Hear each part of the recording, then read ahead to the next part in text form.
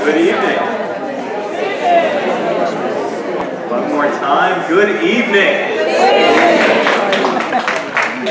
I want to thank you and welcome you to, I believe, our 4th or 5th annual, can everyone hear me? I want to welcome everyone to our, I believe, our 4th or 5th annual Overdevelopment Forum. I'm Councilmember Ben Kallos, and I want to thank everyone who came out tonight. We believed we were going to have about 140 seats. We learned today that they could only fit in 110 because the other chairs were being used at other events here tonight. That being said, there is standing room. In addition, we actually film almost all of our events. So your comments tonight will be filmed. If you get tired of standing and need to go home, it will be up on YouTube probably tomorrow and available through benkallos.com. And we would be live streaming if I had more data left on my phone this month. So I want to thank everyone for being here. And so you'll be hearing a lot of information tonight. Regardless of your perspective on this issue, we can all agree there's a problem in this area with overdevelopment, and the status quo is unacceptable. We've been fighting together for 4.5 years, and many in this room longer than that, to preserve our residential neighborhood from rezoning the Sutton area to East Harlem. Zoning should provide predictability and reliability so we know what types of buildings can go up in which neighborhoods. When we start building super tall buildings that are also super skinny, because the zoning for that lot only restricts density but not height, we're getting an unintended consequence, not one that anyone ever predicted. And so I've supported the 210-foot height cap being proposed by Community Board 8, and I'm working hard to close the loopholes like excessive mechanical voids and floor-to-ceiling heights. We're also working with neighborhood groups like East 79th Street Neighborhood Association, represented this evening by their President Emeritus, Betty Cooper Wallerstein. And this group has a petition I'd like you to check out at their table, and if the folks at the table can wave, if Betty, if you can wave your hand so folks can turn around and wave. Betty is going to wave her hand one more time. Thank you. That's Betty right there, so please consider signing her petition. And if you didn't know, I'm strongly opposed to super tall buildings, and I don't believe very tall skyscrapers belong in residential neighborhoods. But whether or not you agree with me, you shouldn't see a built landscape of unintended consequences and exploited loopholes. I want to thank some of our co-hosts tonight. Our State Senator Liz Kruger and our Manhattan Borough President Gail Brewer, both of whom will likely be joining us tonight. And the reason they are my co-hosts is taking on real estate developers is not something that politicians usually do. Usually politicians have their hands out to the developers, taking campaign cash from them. And so when you turn to other elected officials and say, we are going to do something that's never been done before, and we're going to tilt at a windmill, but we may actually end up slaying a dragon, and you have 2 elected officials who are willing to put their own political careers on the line, are willing to put their own political relationships on the line, and fight tooth and nail for your rezoning and for your neighborhood. That is why they are co-hosts, because you'll hear a little bit more with the East River 50s Alliance, but I couldn't have done it without the support of the borough president and our state senator, so they deserve a round of applause. We also have co-sponsors who have been partners in the fight every step of the way. Quite crucial in our rezoning was our Congressmember Carol Maloney, who stepped in to just push us over the finish line with our mayor and try to help us get it done, as well as our state senator Serrano, Assembly Members Port and Seawright, and our new council member, just west of me, and Councilmember Keith Powers. I want to thank Lenox Hill Neighborhood House for opening their doors to this event every single year. And I encourage Eastsiders to check out the programming here. In the back of the room, you'll see tables for Friends of the Upper East Side Historic District, Carnegie Hill Neighbors, Municipal Art Society, East River 50s Alliance, Community Board 8, Civitas, East 79th Street Neighborhood Association, and from our East Side electeds. Make sure to pick up their materials before heading out tonight. After we hear from our elected officials and partner organizations on the many topics around the issue of overdevelopment, there will be a panel-style Q&A.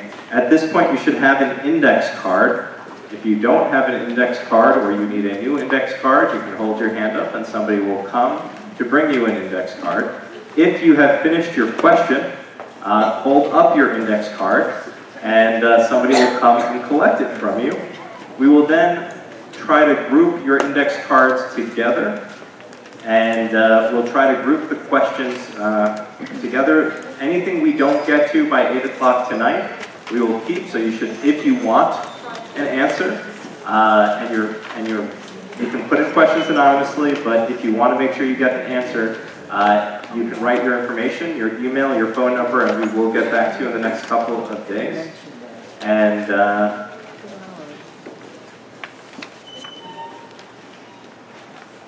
I think we will be joined by elected officials in the course of the evening. I know that our assembly member, or our senator is driving down from Albany, as likely as our assembly member.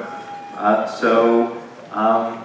just want to take one other moment to just talk about a little bit of how we got here. So, people talk about problems all the time, and you can have forums where you can talk more about it.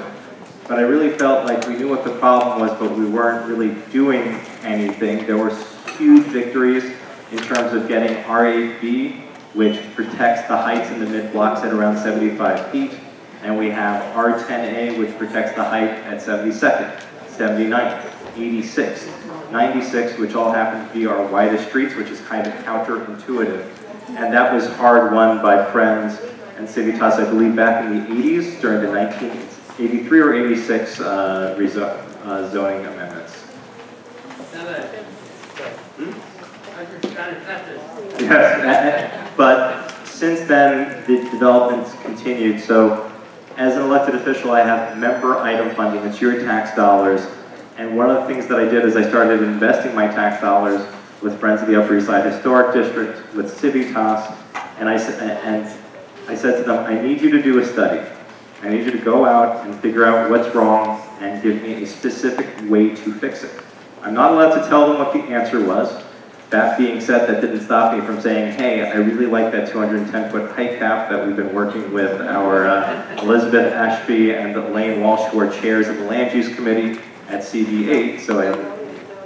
Sorry, zoning, not land use, committees of CB8. That being said, the money was used properly and they both come back with different studies. And we're trying to move forward. At the same time as they were doing that study, a developer showed up and said they wanted to tear down buildings with affordable housing that seniors like Charles Hernandez and Herndon Worth was living in rent-stabilized apartments and displacing them so that they could build buildings for billionaires. And so I joke, sometimes I say there's a problem when millionaires are being gentrified out of their own neighborhoods for billionaires. But the truth is, what we're really talking about is octogenarians who have been in the neighborhood for longer than many of us have been alive. They have made the neighborhood what it is. They're living on fixed income. Some are even in poverty. And those are the folks that make our neighborhood economically diverse, and those are the folks that are being displaced. And so the developer back in 2015 said that they were going to be done before we could do anything, and we got the area rezoned before they could finish their foundation.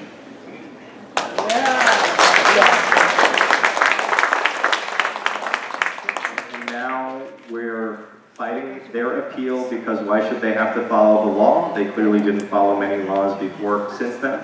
So you'll get an update on it, but we're going to keep fighting any development that is out of scale with the neighborhood.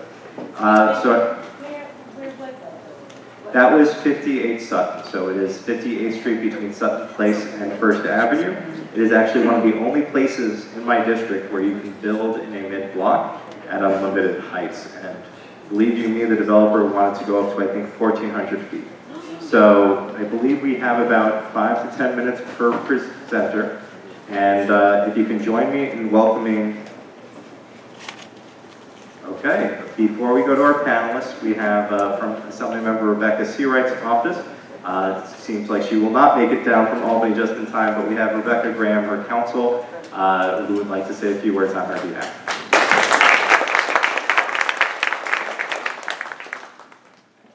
Good afternoon. My name is Rebecca Graham, and I serve as legislative counsel. I serve as legislative counsel to Rebecca Seawright. They were in chambers today till almost 5 o'clock debating, so she asked me to come today to speak to you. Thank you very much to Borough President Gail Brewer, State Senator Liz Kruger, and Councilmember Ben Kallos for hosting this very important forum on overdevelopment in our community. We are so fortunate here in the Upper East Side to have community organizations such as Friends of the Upper East Side, Civitas, the East River 50s Alliance, and Community Board 8, who are especially diligent in their efforts to preserve the character and fabric of our community. They deserve great credit for the work they do on behalf of all of us. On behalf of Assemblymember Seawright, I want to acknowledge and thank our elected officials, Congresswoman Carolyn Maloney, State Senator Jose Serrano, and Councilmember Keith Powers for co-sponsoring this event. Many of you are here tonight for the same reason that Assemblymember Seawright co-sponsored. We're shocked and appalled by the lengths that developers will take to bend the rules to build taller and ruin the character of this neighborhood. In the past few years, we have seen projects like 180 East 88th Street that includes voids of dead space and 16-foot high luxury ceilings to boost height without increasing the number of floors.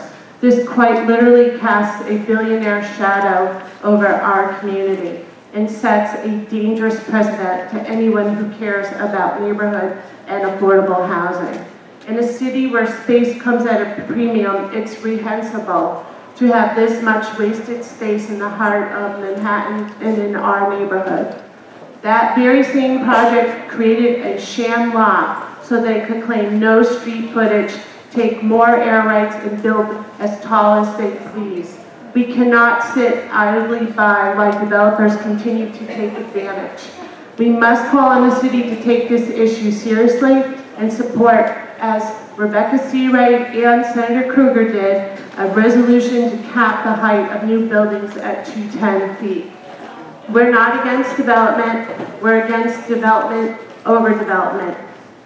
We are against development that wastes space and makes it even harder for people to live in this community.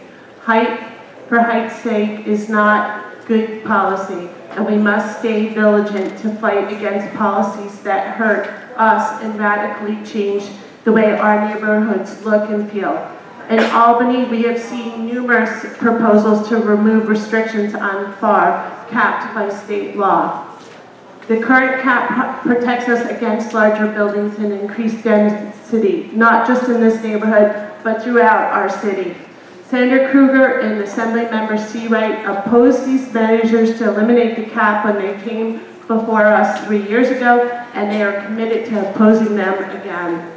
The Upper East Side has the highest measurable density as a residential neighborhood, and it's time to say enough is enough. The Assemblymember wants every one of you to know that she's here in this fight with you and will not stop fighting until these practices are stopped. Assembly Seawright looks forward to a lively and engaging discussion in our community, turn the outrage into action. Thank you so much.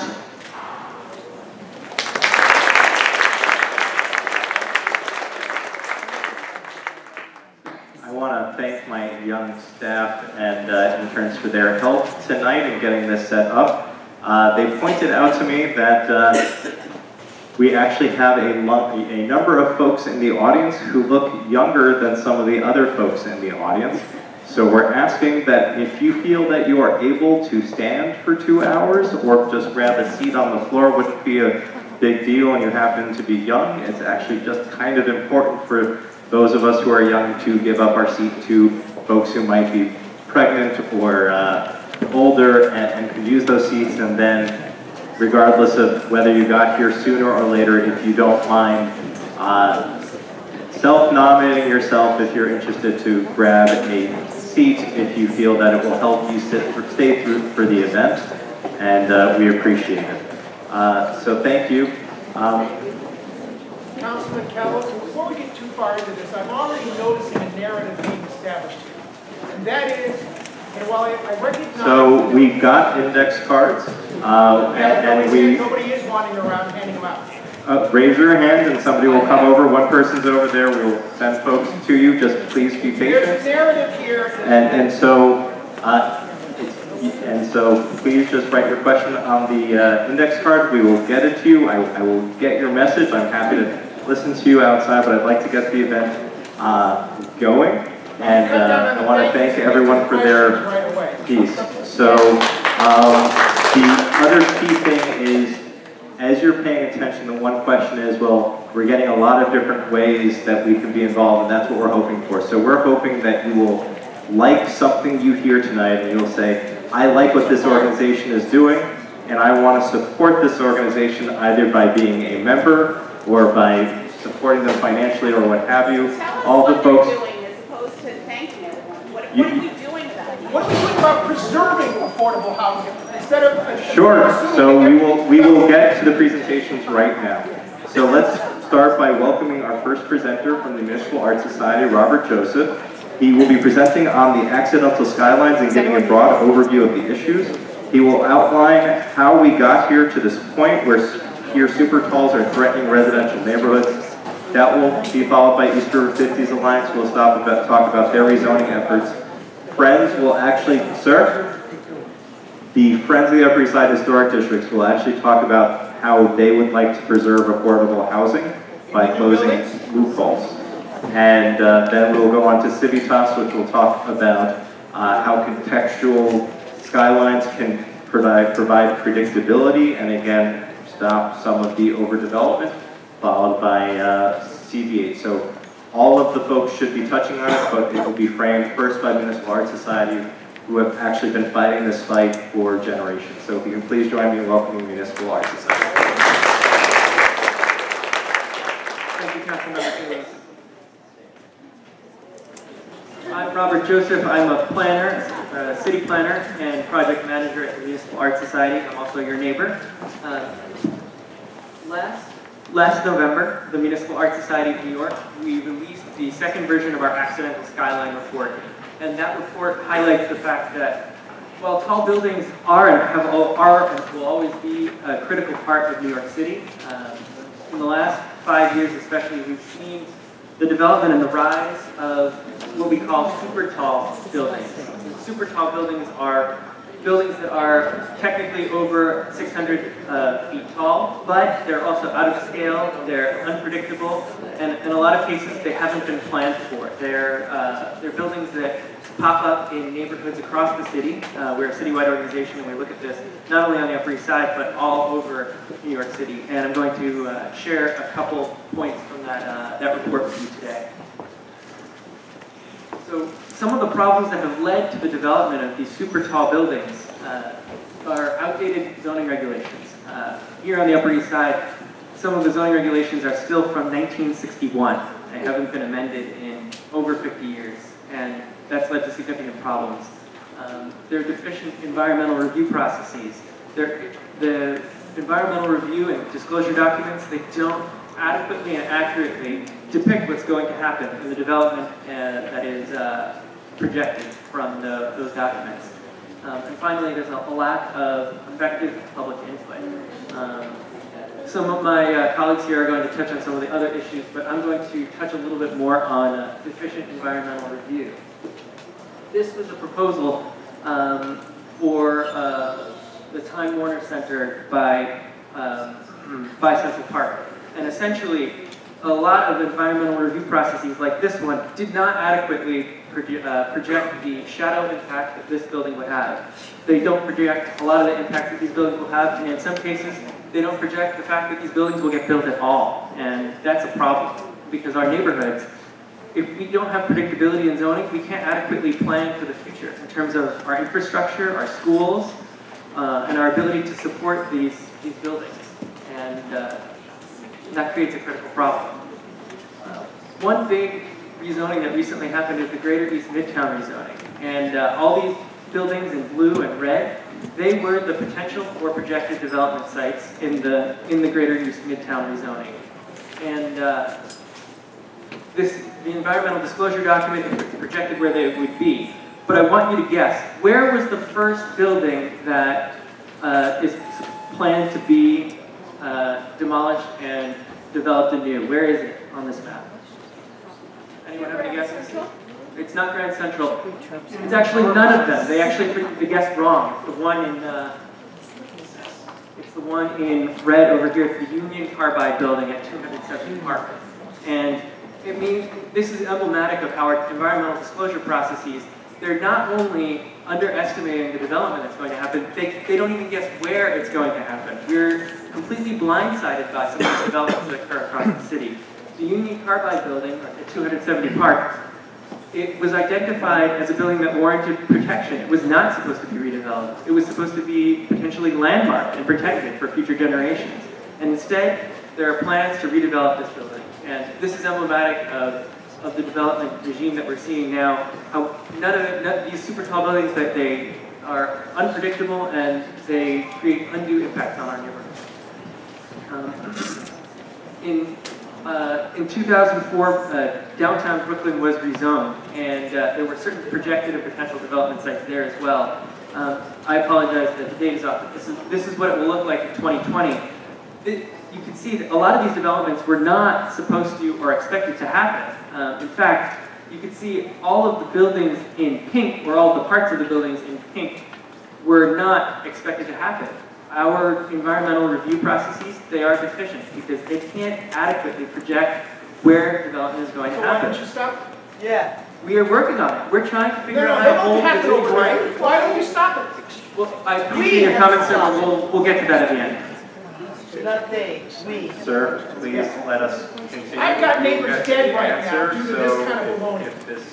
if the pace and the agenda isn't working for you, we're happy to go over it with you, or you can watch the video and use Jared Kushner owns my building. I have people dead from asbestos exposure because your people won't come and enforce the law. They won't even let me file a criminal complaint against him.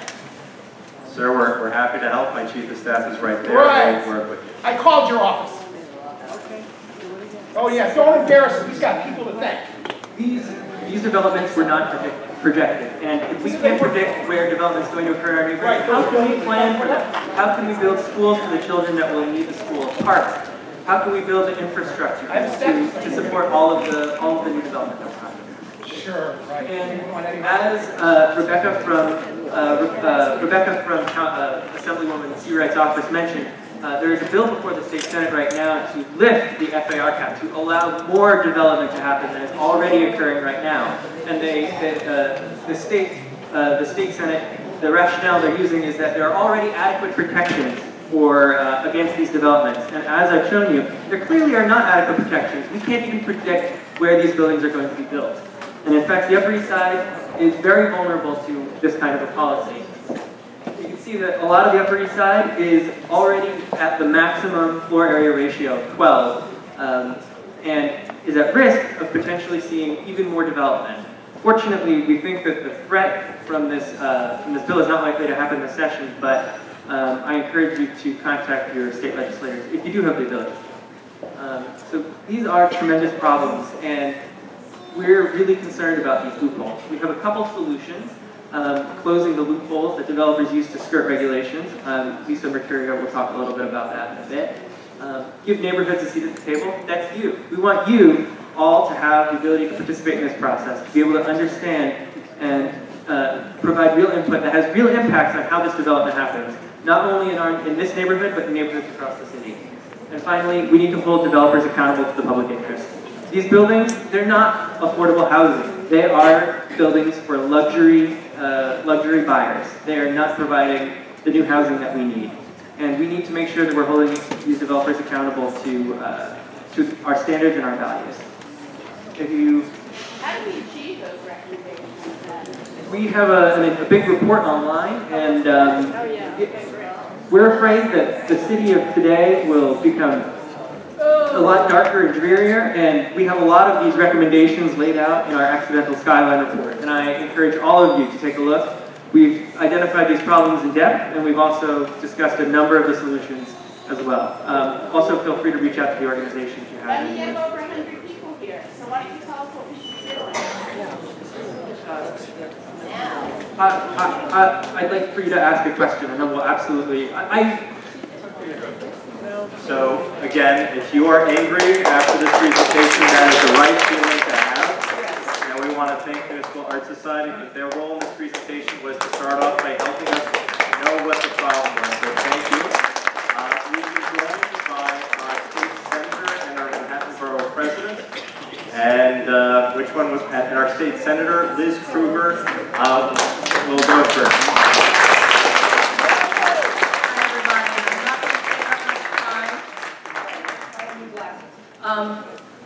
It is so important you're all here, and Ben is right. If you're angry, that's the right attitude to have, because as I just came in to watch the accidental skyline, it is something that fundamentally terrifies me for the future of our city and our neighborhoods. And many of us are trying to move forward with more restrictions, changes in zoning. There was just a reference to the proposed bill for the doing away with the 12 FAR in Albany, and I represent people in Albany. We have killed that bill for this year. Some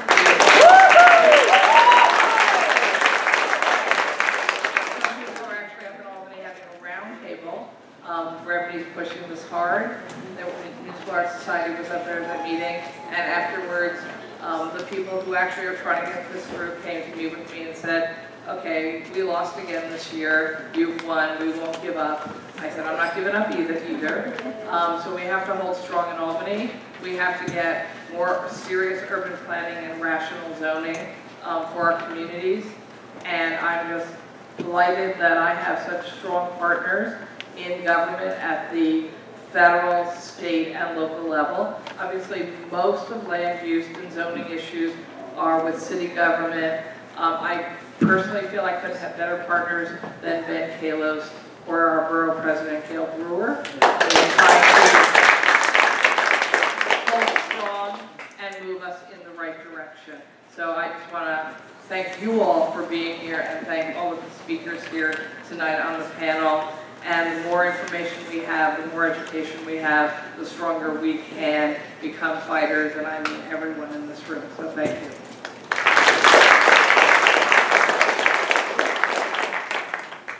So just to be clear what Senator Kruger stopped in Albany, with 12 times a floor area ratio, you're only supposed to literally get about 12 stories. If you use half the lot, that's 24 stories. At 12 FAR, we are seeing buildings at 1,400 feet tall, and they want to get rid of the 12 cap, which means they could do 20, they could do 40, they could do 100, they could put up the Burj Khalifa wherever they want. And the only reason that isn't happening in Albany is State Senator Liz Kruger.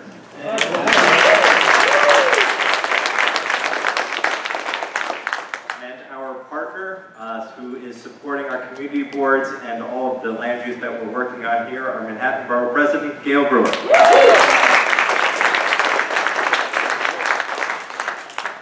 Thank you, Ben. And I also want to thank Ben Kallos, because in the budget, there's a lot more money for each community board. And I want to thank you very much, Ben, because that's a big deal for the budget. Hopefully, maybe some planners and people who can work on land use. So, big deal, $4.3 million for the community board. Congratulations. So thank you, your council member, your wonderful state senator. And this issue of overdevelopment, I've been working on it as a council member for 12 years and now as borough president for almost 5 years, and I remember when I first came into the borough presidency, there was a proposal to make a big, huge tower in the middle of the historic South Street Seaport, and I said, hell no. And there's no tower, and there never will be a tower. So there is, when you're organized like you are, it makes a difference. And then working with your wonderful elected officials, with Ben Kallos, Liz Kruger, and others, we have been working on trying to preserve the residential character of Sutton Place.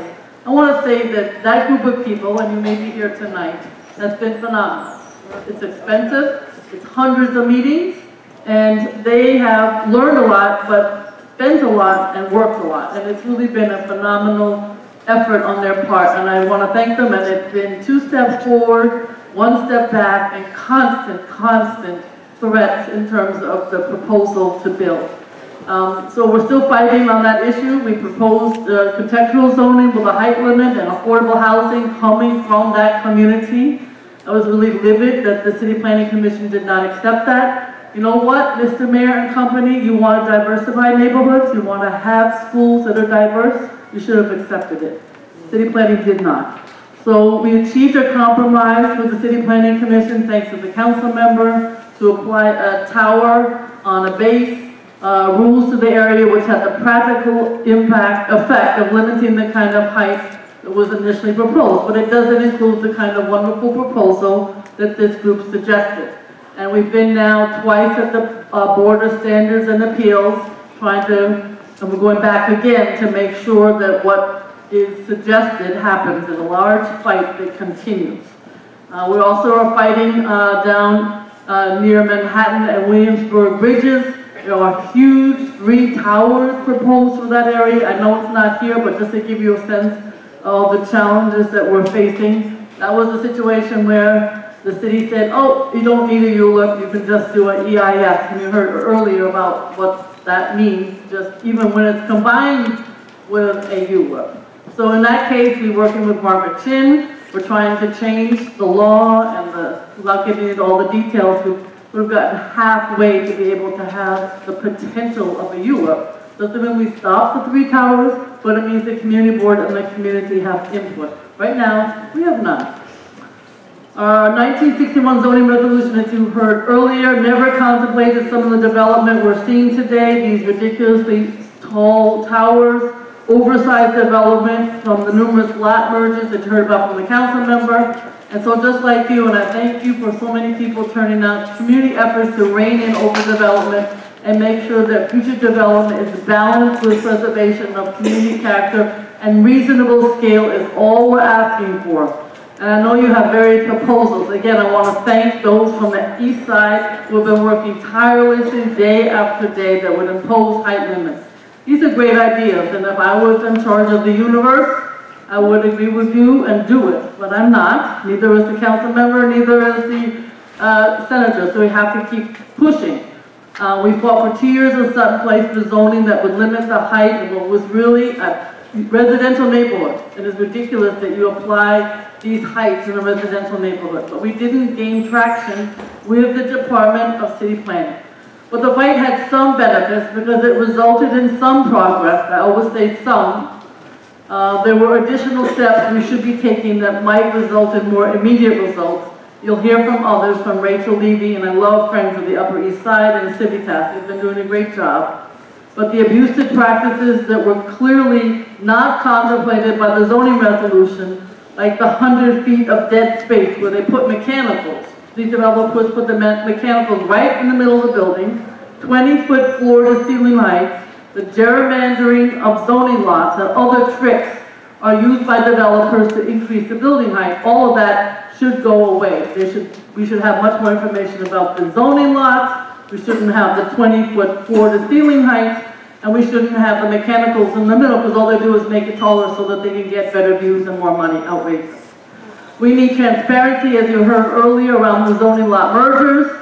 In Sutton Place, the developer kept assembling lots to the point that co-ops in the area were debating selling their assets to the developer. We need to know when these mergers are occurring as a first step to determine if a certain threshold of lot merger activity should or could trigger some kind of a response.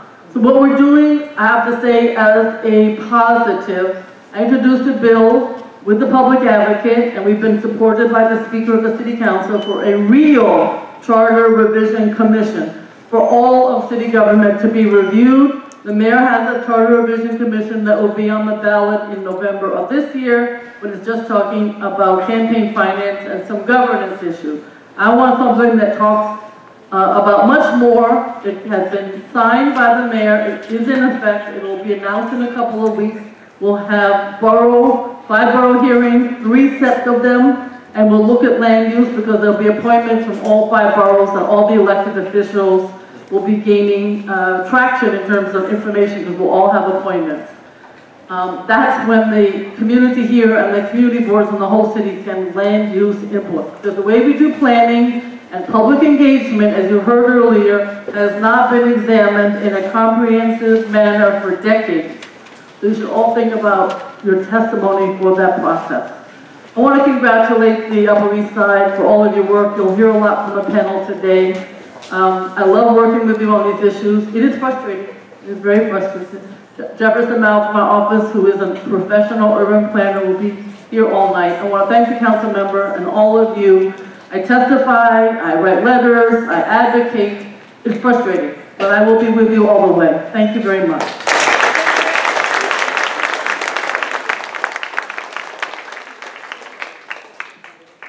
Thank you to our Borough President, Gail Brewer. She appoints the community boards.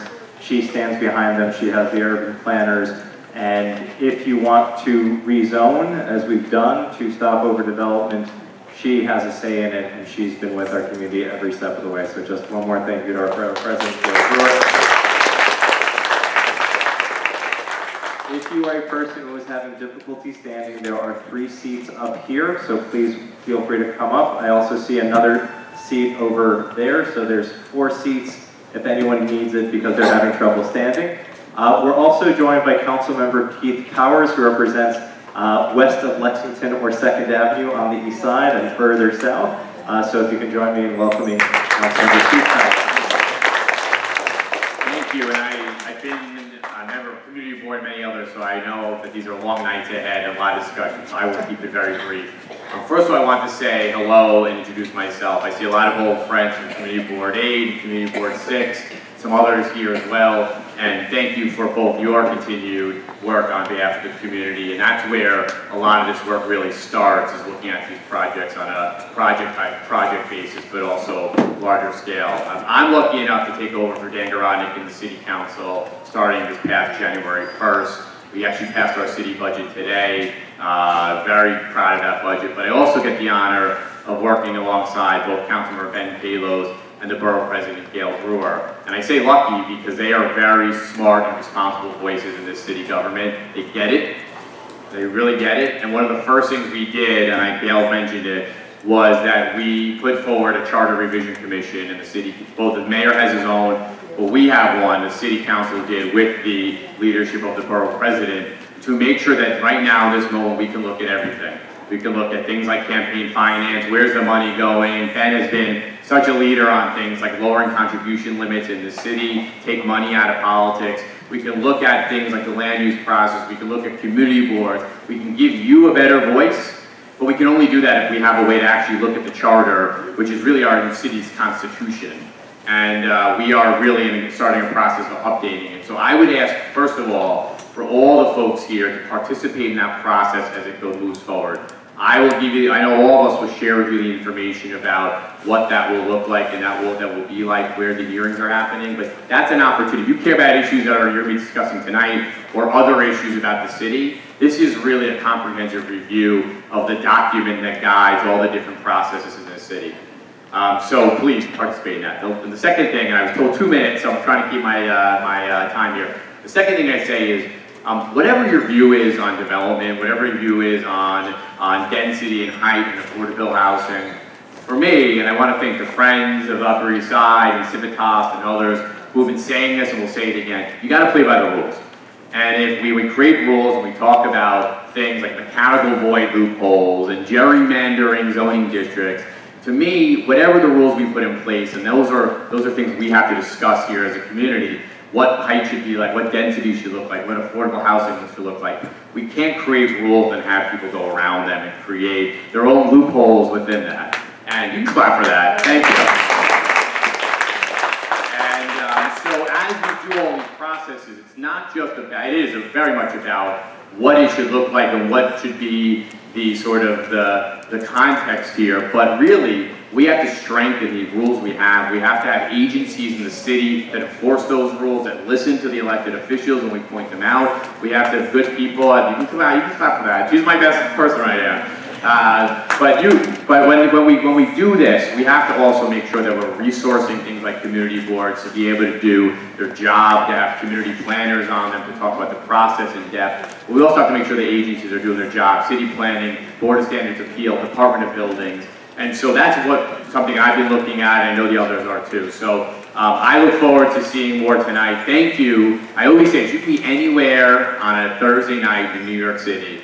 And to be here and standing up and speaking on behalf of your community is one of the best and most important ways you can do it. So thank you for all of you for being here. Thank you to all of the groups for your continued work and doing so much as community board and all the different civic organizations we're lucky to have here. And thank you to Councilmember Kallos for continuing to drive this conversation forward. I'm not lucky to join him. So again, give him another big round of applause. Thank you.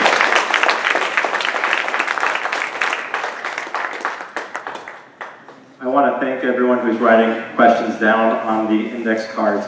So one of the questions that folks shouted out, as it were, was just, well, when are we getting to the meat and potatoes? So we started with what's the problem. We're now going to talk about a model that we built with our borough president and our state senator, where we decided to do a grassroots rezoning, a bottom-up, and that's the model, and that's what we have you here for. So we're going to ask East River 50s Alliance to talk about how they did what had never been done before, so you know what's at stake and what we're asking you to do with the three partners who are going to propose their solutions. And we're hoping that we can recreate what we did in the East River 50s in other parts of the district. So if you can please join me in welcoming Lisa Mercurio from the East River 50s Alliance.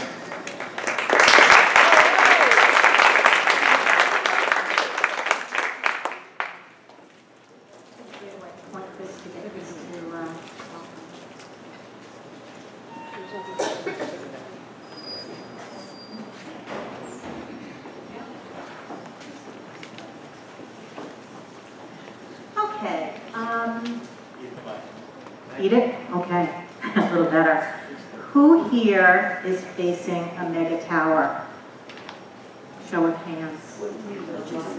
Facing an overdeveloped building, a beanstalk. Who thinks they might soon have one and they're worried about it? Over 600 feet. Anything over 600 feet. How many stories? About, imagine 60 plus. Imagine 60 plus. It's really about feet when we calculate mega towers.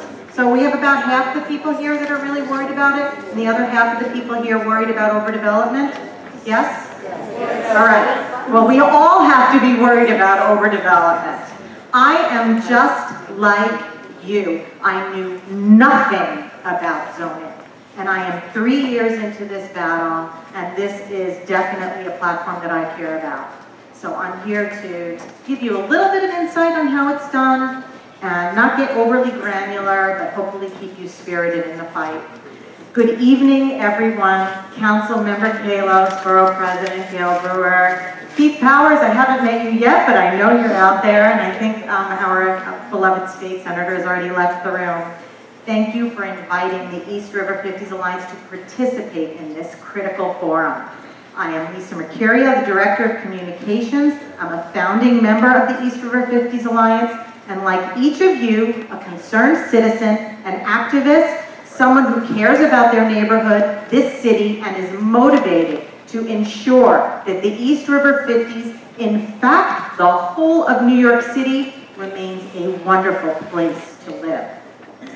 After a well-publicized 3-year battle, everyone's support, sweat, and time, all that our community has given up both financially and energetically, with a major enviable victory in our pocket of contextual rezoning that the real people of the city of New York and many civic groups have applauded, I'm sure many are still asking the question, why are we still here? What's left to be done and why? What stories can we tell? Well, it's a little bit different. That is the view of the super tall that they are still trying to build in the Sutton area community, if you could imagine such a thing.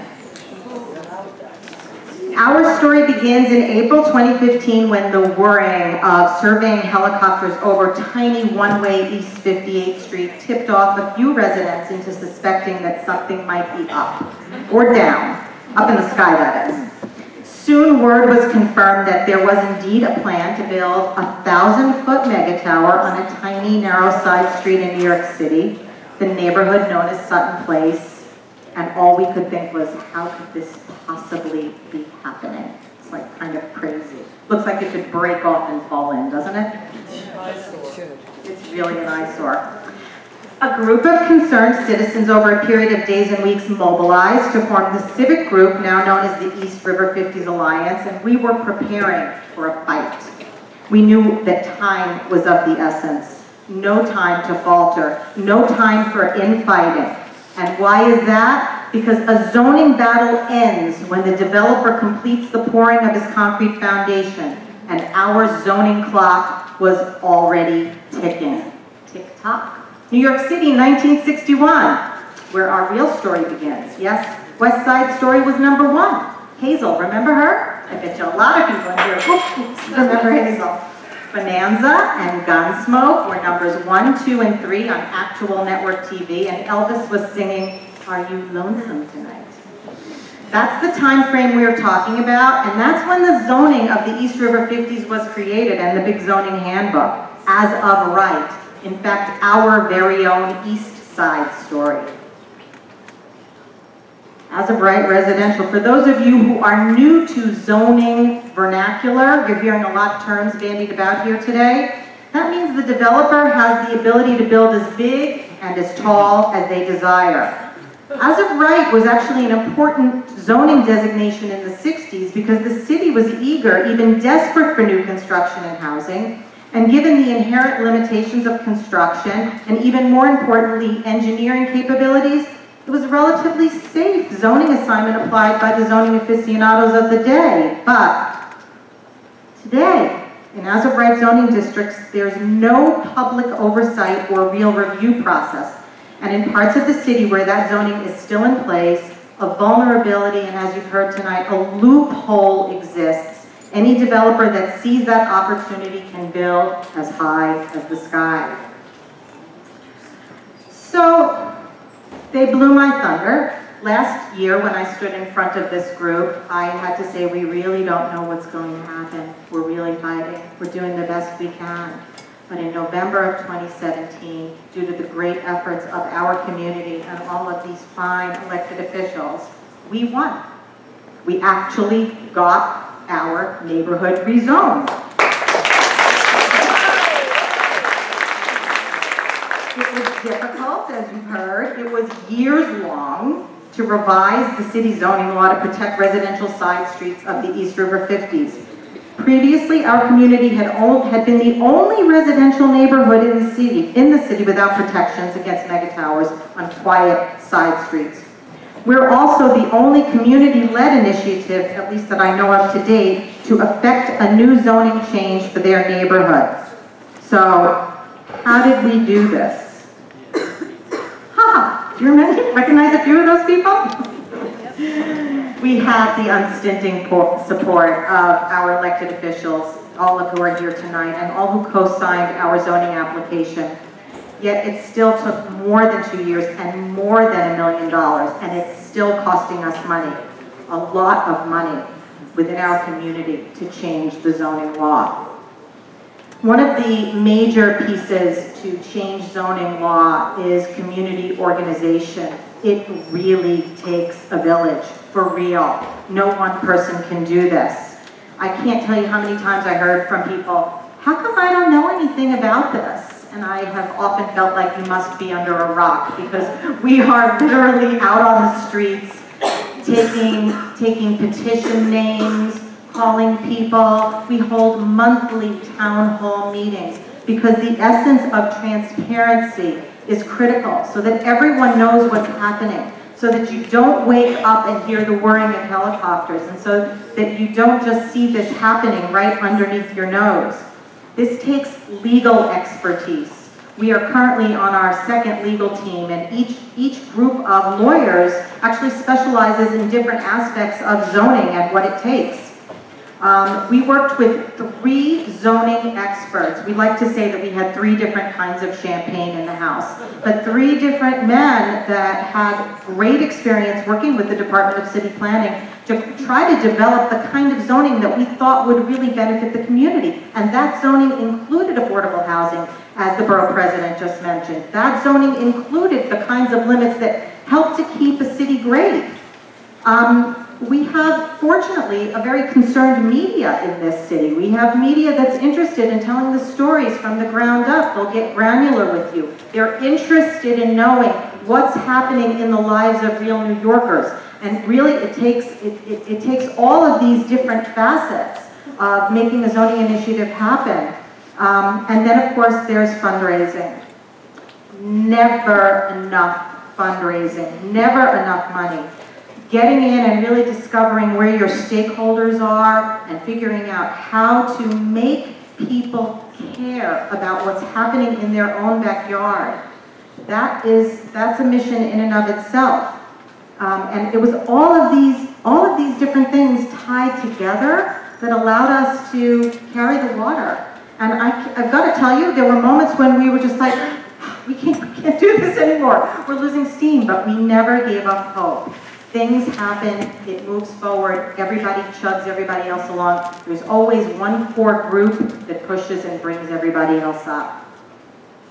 So as you've heard, we won, and we're so happy. But we took down a giant, right? And giants are not always gentle, or in this case, developers. They're not so happy. Sadly, and just like in fairy tales, giants don't take losing easily, and just like in Jack and the Beanstalk, we've yet to take the axe and whack down this mega tower for once and for all.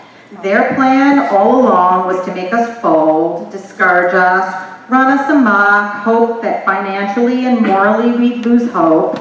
This developer, their lawyers, their lobbyists decided to use all their resources, both financial and political, to fight back against this rezoning.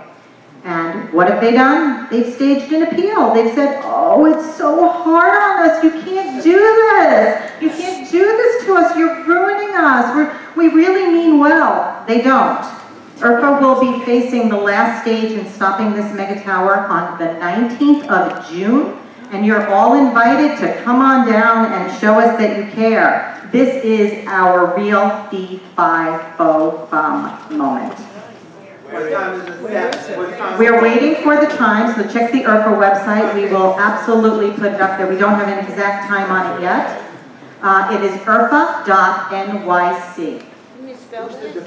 ERFA. The developer is Calico and the Gamma Group. But guys, we won! So if I had said that, I wouldn't be telling you.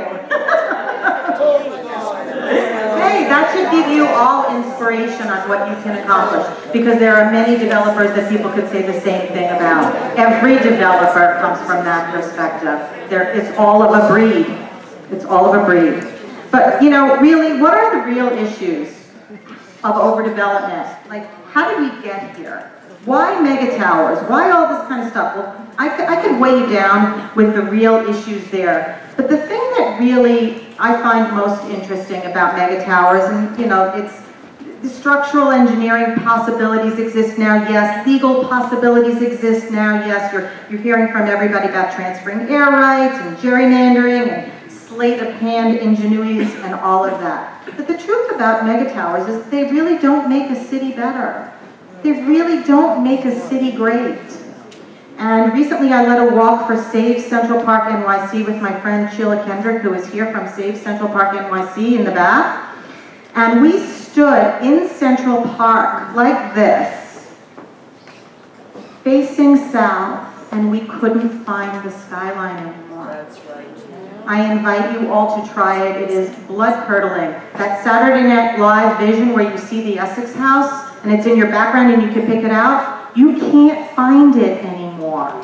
You really can't. This isn't maybe, ladies and gentlemen. This is happening.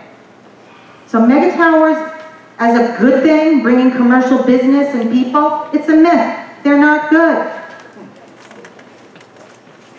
Each building to be a mega tower, 1,000 feet tall or higher, and this most important point that my friend Robert made, noted city planner George Janes has said that the shadows cast by these towers could make temperatures too cold to be in Central Park. As a marathon runner here in this city, I'm telling you, we're already feeling it. So here they are in all their beauty and splendor. 1,550 feet, 217 West 57. 1,400 feet, you already know this one, 432 Park Avenue. I want to show you something here. See that little spot right in the middle? Those are your mechanical voids that everybody's talking about. Nothing in there. That gives the developer the ability to go high, and there are some designated to come into your city right here in your neighborhood soon. Steinway Tower, 111 West 57, 1,400 feet. 1,300 feet, this one is not going to be done until 2020. 1 Vanderbilt, East 42nd Street, right there in the heart of Grand Central. And this is 157, yeah, 157, West 57, right? Just got cut off. So, with that, I'm going to close, leaving you visions of these looming, towering nightmares, and 24 more skyscrapers that are anticipated to be, that are planned. What I want to say is that we proved in our battle to change the city's zoning as it applied to Urfa's community. A citizen-led initiative can make enormous improvements in the system. We can move forward and set a new standard and direction for development in New York City. Neighborhoods can take on developers to stop overdevelopment. Together, we can open everyone's eyes to see that zoning laws must catch up with technology. Together, we can be the continued life of this great American city. And finally, as we at the East River 50s Alliance have always said, build it, but build it right, damn it. I thank you, your neighbors will thank you, and ultimately the city of New York will thank you.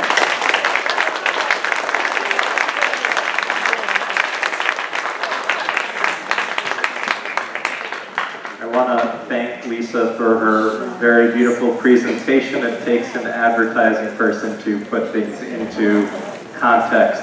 I want to also say that we've been joined by Michael Stinson from Scott Stringer's office. And Michael, if you are here, you can make sure to wave to folks. And so, how did it happen? Literally, I was going with the founders of the East River 50s Alliance. I've been in every basement in the Sutton area. I've been to every annual board meeting. I still do Ben in your building where I'll come to your annual board. And we literally went to every single building and said, what is your capital reserve? Now, assume that you're caught in the shadow of somebody else and you're going to be in the shadow of billionaires. What is that worth to you? And for most folks, we said, set aside 10% of your capital reserve and use that to fund this effort. So we are hoping, I see at least one building where I did a Ben in your building in the East 79th Street area. And we're hoping that the boards of the buildings will reach into your pockets, and then people who live in the building will too. Anyone here on your co-op or condo board? Okay, so we are looking to you to help, and if you are, how many people live in a co-op or condo? We are looking to you to go to your leadership and bring this issue to them and say, if you want to be a part of solving the problem, we need you to join us. So the next speaker we have is from Friends of the Upper East Side Historic District. I think they were going last. I think that somebody may have taken my talking points, so we hopefully have a backup for a reason. Our next speaker is Alita Camp, who is the new Community Board 8 Chair, who will be talking about the R10A and the 210-foot height cap that they are fighting for.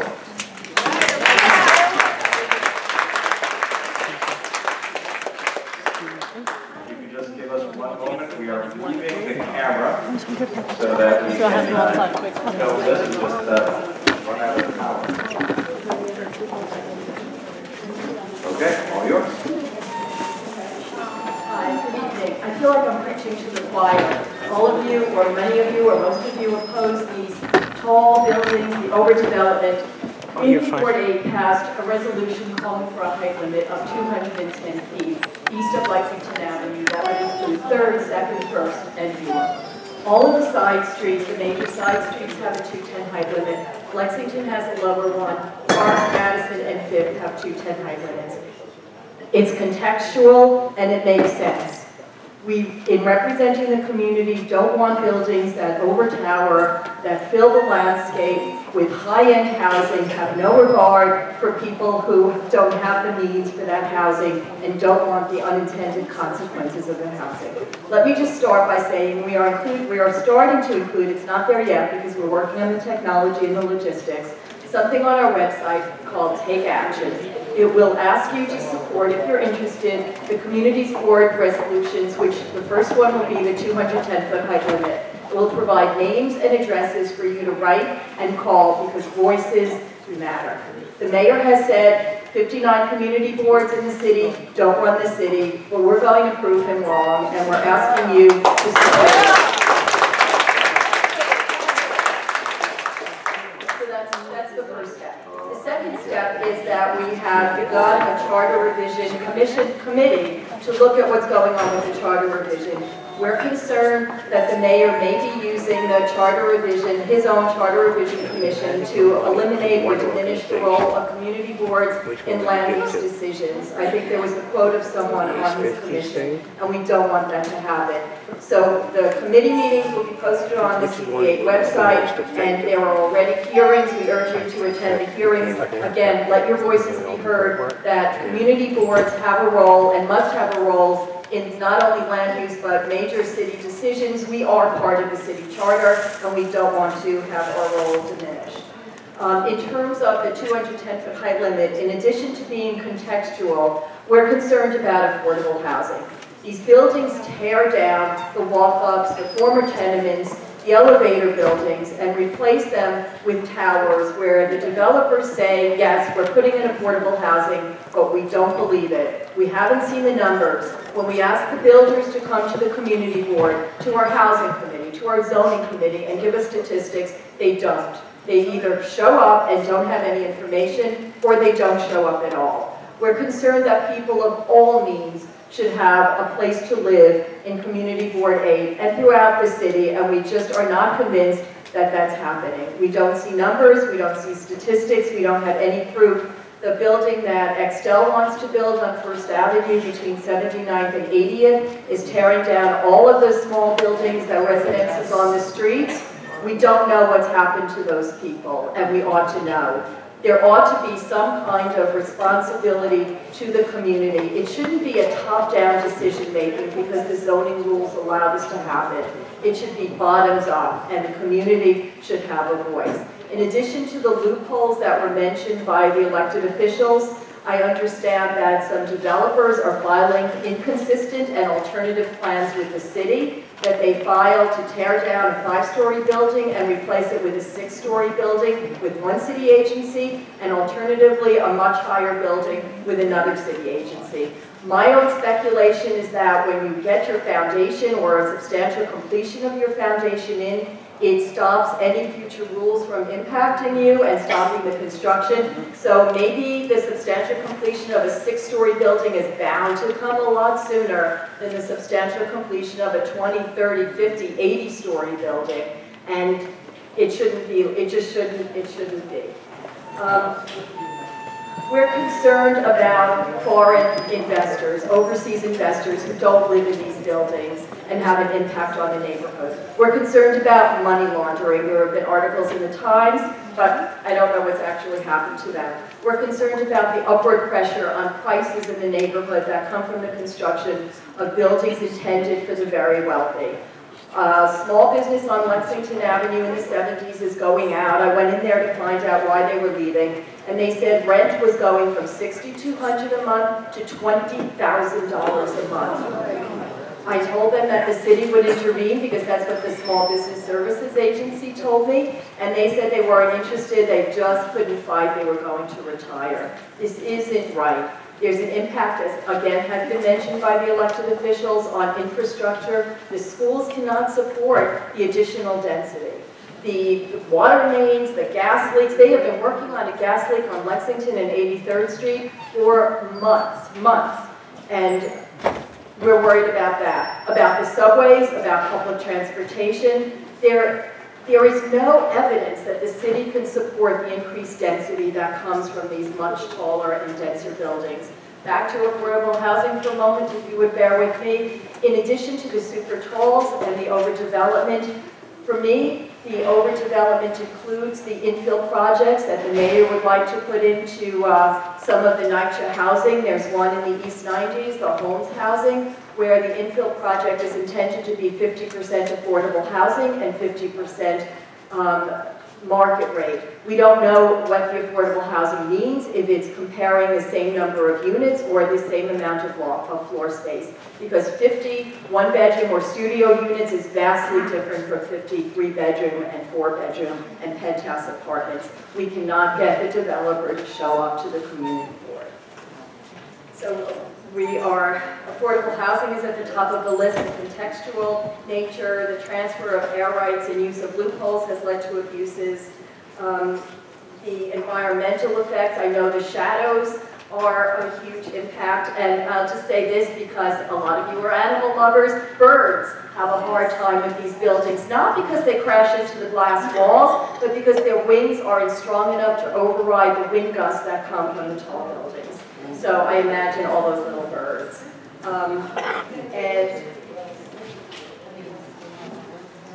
the impact on rodents, yes, Patch, New York has been busy examining the rats around the city and the neighborhoods. They're just hard to control. The east side, the upper side has less green space than other neighborhoods around the city. We're fighting for that. All these towers, the shadows, they kill all of that space. So that's our proposal, is to have a 210-foot height limit. It makes sense. It exists in the western part of the district. We don't understand why it cannot exist on the eastern part of the district. And importantly, the communities don't want these buildings. We would like the city to listen to us, to take our views into account, and to have sensible zoning regulations that make sense for the people that live there. There needs to be a mix of people and communities. It can't only be a tall suburb like Greenwich on steroids. It has to be, and I'm all for Greenwich. I live in New York, and we fight hard to live in this city, but it needs to be a city with diversity, with energy. And it's not just economic diversity, it's the diversity that comes from a variety of housing, a variety of prices, and a variety of opportunities that people who live shouldn't be pushed out because they can no longer afford to live here. Thank you.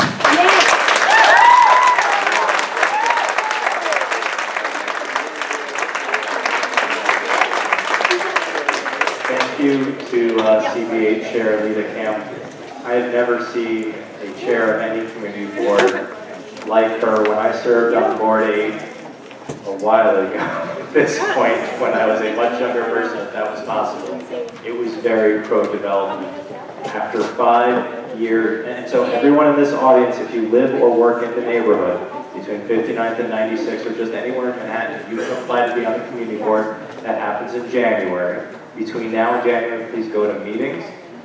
Please sign up for their mailing list so you know when the meetings are. You can also find out from my email list. But show up, consider becoming a public member. I personally give public members a preference, and that being said, anyone who's applied or reapplied to community board 8, 6, or 11 has gotten one question from me. I've got a couple others, but one big one. The first question, I think some of the folks in the audience might know it, is, how tall is too tall for the Upper East Side? And it might so happen that if folks said, I don't have a problem with, if they say there is no height limit, I'm fine living in the Jetsons, those folks have not been recommended by me. And that doesn't happen without a council member and a borough president working together to preserve the neighborhood. The organization that we'll be presenting is Civitas. They received funding from my office to study the height situation and what's happened. They've been around for about 20 years, or sorry, since the 80s, so now 30-something years. They're also our partners on the East River Esplanade. We worked with them through our task force to reimagine the east side. They were also pivotal in securing $1 million from the Greeley School to renovate a pier at 81st Street that was just the worst part, one of the worst parts of the neighborhood, and so that's going to be rehabilitated. They've been a tremendous partner, so if you could please join me in welcoming Civitas, and literally anything we can do to get a discount. The preference is 210, but if I can't get 210, I will take whatever I can get for some predictability. Please, if you can please give your...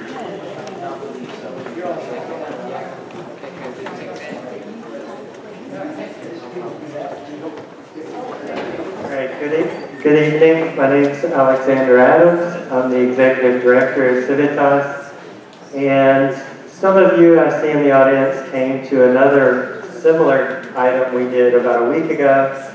This is a similar presentation, but I'll be giving it, and we're going to have a little bit different. So even if you saw it recently, you'll have something new here. For one thing, I just want to put out there, there's been a couple questions about what are the organizations here at the table doing. And I want to tell you that you heard from one of the organizations it cost almost $1 million to fight the East 50s project. Between Mass and the Friends of Upper East Side, ourselves, Civitas, and Carnegie Hill, who I've seen here tonight as well, we've spent, and going towards $250,000 almost, to fight a project at 96th Street, which wants to build over 700 feet. So these are not easy tasks, and what I'm saying is we need your support, whether it's $50, $100, but we need you as members, as people, but also support, because we can't do it alone. We had to have 4 organizations come together.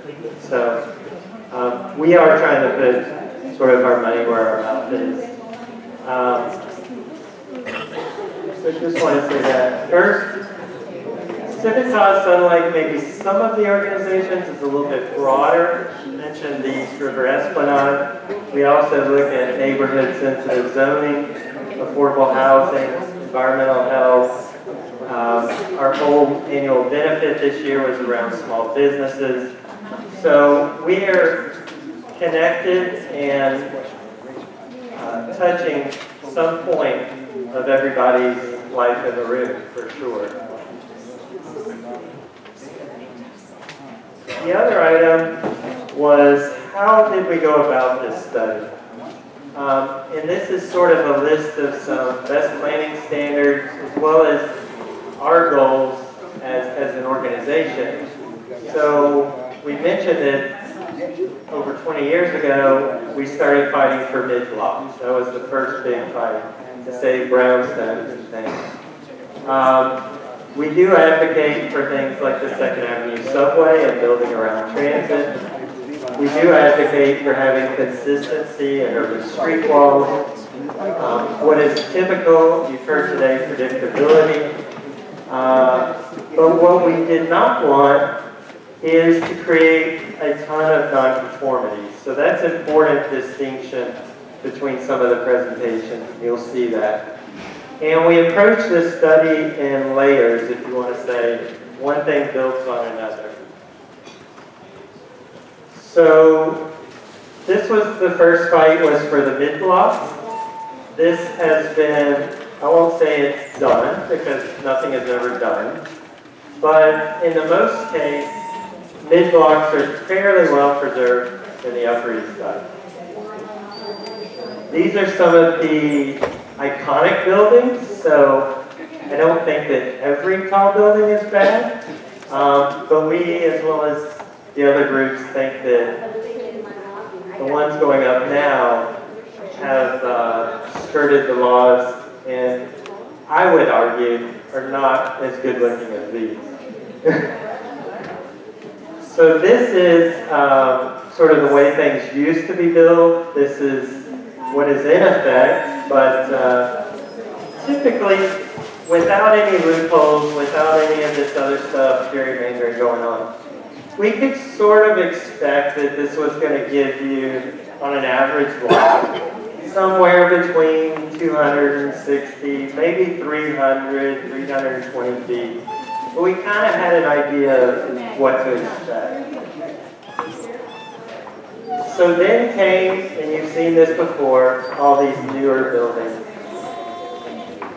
And that came from a newer idea, but again, even with power on the base and all, usually you could have said buildings would be no taller than around 325, 324, somewhere in that range. And this goes to show your current zoning. I just blew up the block there so you could see it better. What it's showing is the mid-blocks again are fairly well protected. What we're really talking about here are the avenues. And so now we sort of, let's say we did phase 1, now we have to come back and find phase 2. And so we looked at Civitas, we had a consultant, BFJ, do this. We actually looked and mapped all the buildings. So we did each of the avenues, and we looked at all the buildings to get an idea of what we're looking at. And we just put the 210 and 400 as a guiding point on here. And this is a blow up. And so when you remember the criteria that I gave you, that we started with, this is where it differs a little bit because we didn't want to create too many non-conformities. So when you're at 210 feet, you do end up putting quite a few existing buildings, not just the super talls. I mean, this is existing. And this is another avenue if you look at it. If you look at two of them together, and then the orange line is representative of your subway stations for Second Avenue. And so you would think that your subway stations would align with higher density, but they don't always. But I will say there are a few areas. First Avenue is much more tall already. There's a few areas like Second Avenue where there are stretches where 210 might not be quite as detrimental on our criteria. And this just looked at, this is basically saying how many buildings do you want to make non-conforming?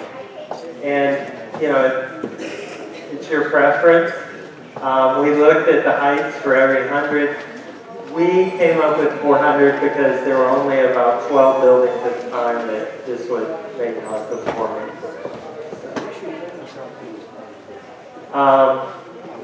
And then we did an entire study similar to some of the other groups.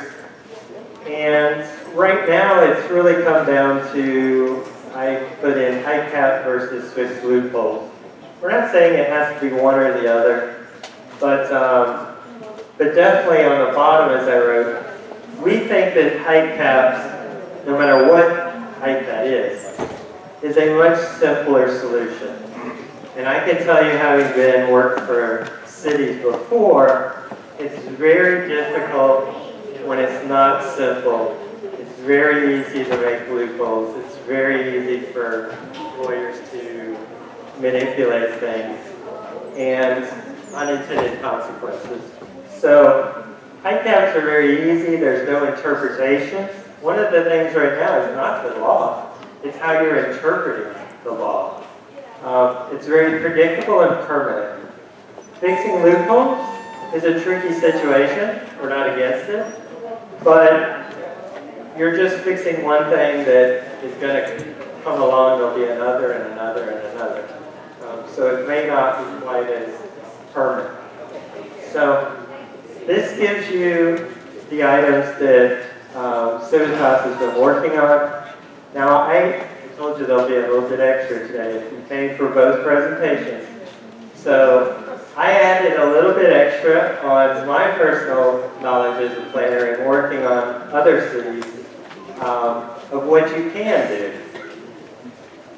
So in an ideal planning solution, in an ideal world, when planners get together, you could take this analysis, I would say, to the next step. This is the simple sort of dump down. In this way, you would be mapping out your historic districts and individual landmarks. You'd be just saying, okay, that's off limits. You would map out train stations. I showed you how they don't always correlate with density. You may have graduating height limits, so it's very easy to say height limits, but maybe it's a bowed line versus straight line. And we would need permanence to protecting the mid-blocks. In other words, not just always having that.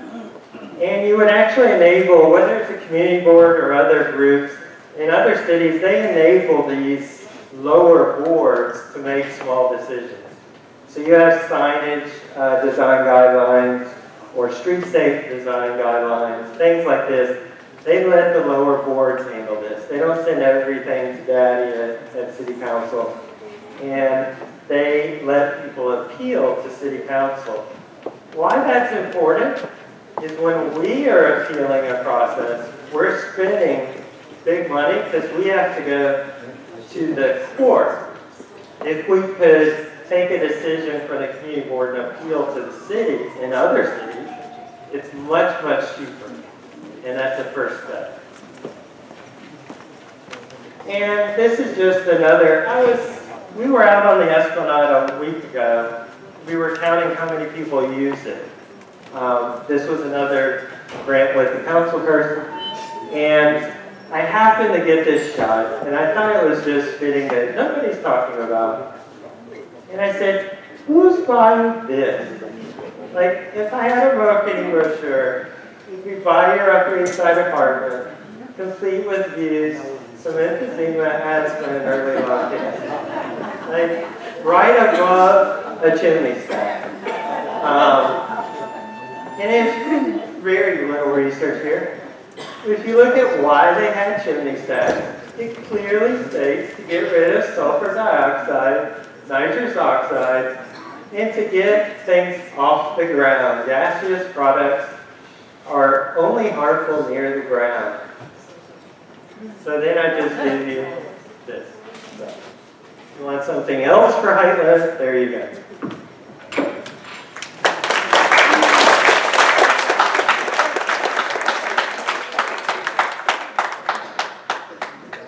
Thank you, and just to respond to the smokestacks, the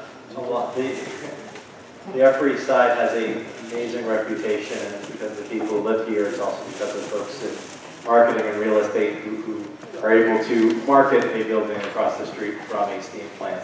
That being said, I've been working with the Environmental Protection Chair, Casa Constantinides, to change the type of oil we use in the different power plants that surround the Upper East Side, because we have one on 76, one on 60th, sorry, we have two steam plants, one on 60th, one on 76, and then we have Big Alice right next to Roosevelt Island, and we're just trying to limit the pollutants that are coming from there. And then just, the CBA chair mentioned the fact that we're losing some of the small businesses. One of the reasons it was important to have our borough president, Gail Brewer, here is first, she got a down zoning on the west side, and second, she got the small business zoning on the west side, which is something that we're hoping we can work with City Council folks in this room who are willing to dig deep into their pockets. Some seats have opened up, so if you'd like to sit down, we'd love to have you. And so our last presentation before we start digging into the Q&A is going to be from Friends of the Upper East Side Historic District. So if you have your cards, please hold them up. If you need another card, raise your hand. We'll be collecting them, and with Friends, they worked together to get the mid-block protected at 75 feet. Mayor de Blasio proposed something called the Mandatory Inclusionary Housing and Zoning for Quality and Affordability. He wanted to take off the height cap in the mid-blocks. It was one of the things I was able to work with Gail Brewer to stop.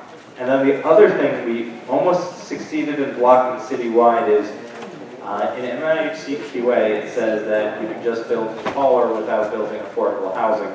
Gail Brewer and I were able to fight and say that in southern Manhattan, so south of 96th Street, I believe, if they want additional height, they actually have to give affordability, they just don't get free air.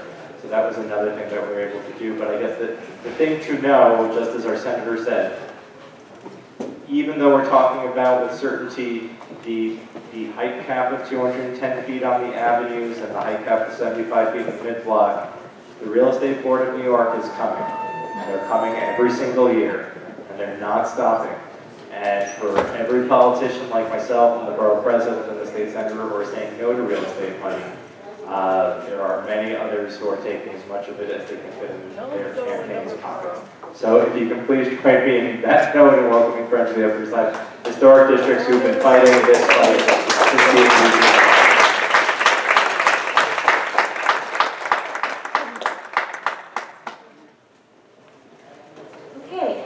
Good evening, everyone. I'm Rachel Levy. I'm the Executive Director of Friends of the Upper East Side Historic Districts. I just want to thank Councilmember Ben Kallos, Borough President Gail Brewer, Senator Liz Kruger, Assemblymember Seawright, and reps from Keith Power's office, the Comptroller Scott Stringer, and any other electeds who've been here tonight for sponsoring this really critically important discussion. And I also want to thank all of you for being here and sticking it out. I know this is a long conversation and a lot of information, many different points of view represented, but I think that just the fact that we're all here in this room having this conversation is absolutely what we need to be doing and working together and supporting all of these organizations in this work. So thank you to all of you for being here. So Friends of the Upper East Side, founded in 1982, we're a nonprofit organization dedicated to historic preservation and fostering a sense of place and livability of the Upper East Side in all of its many forms. So in addition to our work monitoring the area's historic districts and landmarks and our ongoing efforts to expand preservation protection in Yorkville, Friends has been a leader in land use and zoning discussions impacting this neighborhood really since our very beginning. We helped achieve the R8B contextual zoning for our mid-blocks in the 1980s, as you've heard tonight. And at the time, our founding president, Helena Rosenthal, wrote of the proliferation of assorted needles, slivers, and splinters threatening the neighborhood. I think you'll agree that our concerns all these years later are remarkably very much the same. So in light of the numerous pressures leading to overdevelopment, Friends has been deeply engaged in a systematic study of the neighborhood. We sought to understand both the zoning that shapes the physical character and the qualities in our built environment that contribute to the feel of this area, and the associated impacts also on schools, parks, open space, and local retail. Much of this initial work culminated in a 2015 report, which is available on our website. I invite you to take a look. And since that report, our work on overdevelopment has primarily proceeded on two different tracks. So one track has been to identify the vulnerabilities in our existing zoning that are leading to out-of-scale buildings and working with our elected officials and the administration to remedy them. And the second track has been to formally challenge the city's approvals of several developments that use these egregious tactics. And this has taken the form of both administrative appeals to city agencies as well as lawsuits. The hope is that with challenging these developments, we will bring more focus to our longer-term goal to actually change the zoning that allows these egregious tactics to take place in the first place. So just a quick plug, as part of this work, Friends has a development tracker map on our website. Each of these yellow pins leads to a dedicated web page for each development in the neighborhood that we know about. We're continually tracking the real estate blogs, the YIMBY press, all of that, and to keep these pages updated with news articles and publicly accessible information that we can glean from zoning filings and the DOB, the building department, that is. I encourage you to explore the maps on our website at friends-ues.org. So, current zoning on 1st, 2nd, 3rd, and York Avenues requires the tower on base building form for new buildings.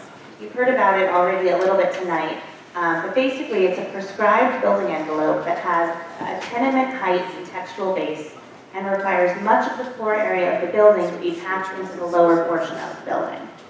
Most of these buildings also use transfer of development rights, so they transfer unused floor area from neighboring tenement buildings. Under standard development assumptions, this usually results in a predictable building in the range of 30 stories or around 300 feet. A side effect of the transfer of development rights is that the adjacent low-scale buildings, which are often tenements on our avenues, are essentially preserved. There's little incentive to redevelop these sites because nothing larger can be constructed. So in these examples, the unused floor area from 4 tenements was transferred to build these adjacent towers. So it's a trade-off. It's absolutely a trade-off. You definitely have a tall building, but you also have the historic buildings that remain, as well as the small-scale retail spaces that are well-suited to local businesses and often have affordable housing on the upper stories. This additionally adds to the sense of hills and valleys, not only on the east-west axis of our neighborhood, but also on the north-south axis of the avenues. This leads to a really incredibly varied physical character on the Upper East Side's eastern avenues. And we think this is really a distinctive feature of our neighborhood, this mix of old and new, and kind of a dynamic streetscape. So tower-on-base buildings that transfer their floor area or benefit from transferred floor area have become a common pattern on Upper East Side avenues. Usually they clock in at around 300 feet or about 30 stories. They often have modest ceiling heights of 9.5 to 10 feet. And as I said, these are tall buildings to be sure, but they do form a large portion of the existing context of our neighborhood. When balanced with the desirable side effect of preserving the low-scale tenement buildings and the variety and dynamic mixture of buildings on the street, this is a pattern that Friends supports. And we think buildings of this scale, only when balanced with the preservation of low-scale tenement buildings, is something that's reasonable for our neighborhood going forward. The problem, though, as we see it, has to do with unreasonable towers. These are buildings that take advantage of loopholes in the zoning resolution that boost the height of their buildings by hundreds of feet. These are just a few of the tactics that are shown in some of the buildings under construction across the city. They use things like enormous mechanical spaces, interbuilding voids, and even stilts. All of these act as platforms to raise the height of the buildings, but these spaces are exempt from the building zoning calculations. Developers have found the loophole in this exemption, and it's contributing significantly to buildings that are massively larger than they would have been if these spaces were counted in full. So if you know 432 Park, you can't miss it, of course, it's the poster child for this. But one reason the building got to be so tall is because it has 19 floors of fully exempt mechanical spaces and voids. That amounts to 23%, or a quarter of its gross area, in spaces that don't even count. This building also has average floor heights of 16.5 feet, which boost the height significantly. And so under zoning, the way it is right now, floor heights count the same whether they're 10 feet or 20 feet, even though this can radically alter the scale of the building overall. But as you know, these are not only happening in Midtown, they're happening right in our neighborhood, where for the last 25 years, tower-on-base zoning has produced a relatively predictable building form. This is suddenly, the use of the loopholes is suddenly turning tower-on-base on its head. But we're seeing buildings like 180 East 88th Street that use a variety of tactics to gain height, and again are upending the entire notion of tower-on-base and the predictable building form that it was designed to create. 180 East 88th Street has a 3-story void in the middle of the building, which is exempt from its floor area. The upper stories also have these ultra-luxury ceiling heights of 16 feet compared to a more typical 10 feet. And finally, the developer gerrymandered its lot on the 88th Street side. You can see it in that tiny little blue portion towards the bottom, just to evade a requirement in zoning that it build a contextual base. So we believe this action undermines both the letter and the intent of the zoning resolution. And Friends, together with Carnegie Hill Neighbors, who have really been a leader on this building in particular, and along with the support of our council member Ben Kallos, we've appealed this action at the Board of Standards and Appeals, and so we are awaiting a hearing on that. So just quickly, if 180 East 88th Street had used typical development parameters, if it didn't have the void, if it didn't have the huge floor-to-floor heights, And if it utilized this entire zoning lot, it would basically have fit in with what we're used to seeing in terms of most Upper East Side towers, tower-on-base buildings, that is, with a height in the range of 300 feet. These two buildings have same floor area, same number of apartments and units. It's just the loopholes that are adding these 200 extra feet. The exploitation of these loopholes are really what have created what we believe is a building that's totally unreasonable for the Upper East Side. Perhaps even more egregious in its use of loopholes is 249 East 62nd Street, which has been proposed with a 150-foot, nearly empty void in the center of the building, literally acting as a pedestal for the upper stories. Not only is this space empty, again, it's also completely exempt from zoning. This results in a building that's over 500 feet. It only has 25 usable stories and just 83 units. I'll also note that this has the same designer, Raphael Vignoli, as 432 Park. This is another project being challenged by Friends, although so far the buildings department will not acknowledge that there's anything wrong with this. Like on 88th Street, the building completely undermines the concept of tower on base. This one doesn't even transfer floor area from neighboring tenants, so it doesn't even have that kind of side effect that we look for in tower on base, and that for 25 years has produced relatively predictable building forms. In addition to challenging these specific buildings, our longer-term goal is to work with the Department of City Planning to actually amend the zoning text to disallow these particular tactics. So in that regard, we see two main loopholes that are essentially changing the allowed bulk of buildings under zoning. There are the inter-building voids that are being used plainly as platforms, and large floor-to-floor heights which aren't counted at all. Both of these are being fully sanctioned by the Buildings Department, which is approving buildings that gerrymander their lots and contain these loopholes.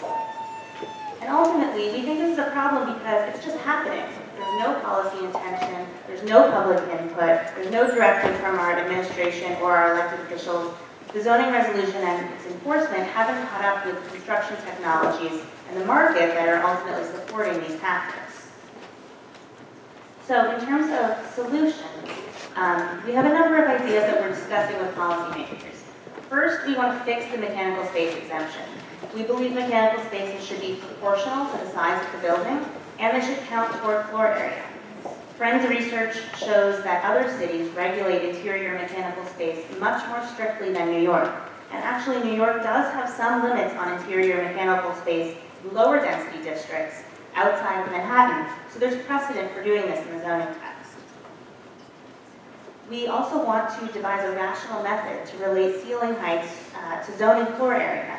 For example, a 20-foot ceiling should count against your zoning allowance twice as much as a 10-foot ceiling. And then, of course, there's the building department and its overly permissive zoning interpretations. DOB is the city agency which has the responsibility to interpret zoning correctly and fairly in a way that's consistent with its legislative intent, not just to create a windfall for high-powered developers. We need the DOB to enforce basic zoning rules and not simply say yes to overly aggressive tactics that undermine our hard-won zoning. I can also say, though, that there has been some recent traction on some of these issues. At a town hall in January that Councilmember Kallos sponsored, the mayor, in response to a question that I asked, publicly acknowledged that interbuilding voids are a problem, and he committed the Department of City Planning to addressing them. So we have this public statement that we can go back to the mayor and the administration and try and hold them accountable. And we have been doing that. In April, the fire department also went on record expressing its concerns about the safety of interbuilding voids in relation to the 62nd Street building. And then most recently in May, Friends met with the Department of City Planning for a working session on some of these zoning solutions to the void issue.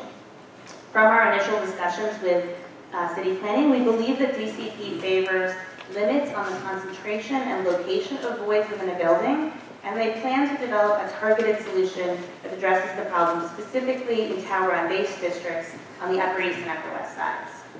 So I think the thing that we're working on right now is continuing to press DCP on the urgency of a straightforward zoning solution, and also to deal with all of the loopholes, including floor-to-floor heights and the ability to gerrymander a zoning lot, not just the voids. These conversations are ongoing, they're in progress, And we look forward to also continuing these discussions with our elected officials who've been essential, as well as all of our neighbors, and that's you, to help support balanced development that's reasonable for our neighborhood. Thank you.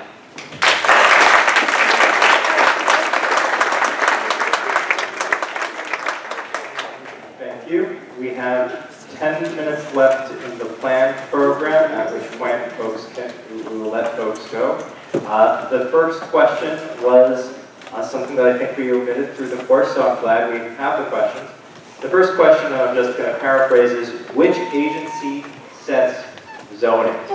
So the quick answer is that we don't want responsibility for things. We point at something called the commission, and it's always the commission's fault. So there's a city planning commission. 5 of the members are appointed by the 5 borough presidents. The public advocate has an appointment for 6. And if that was the way it worked, we'd be in pretty good shape, but the mayor has 7 appointments. So my question is, who does the city planning commission work for?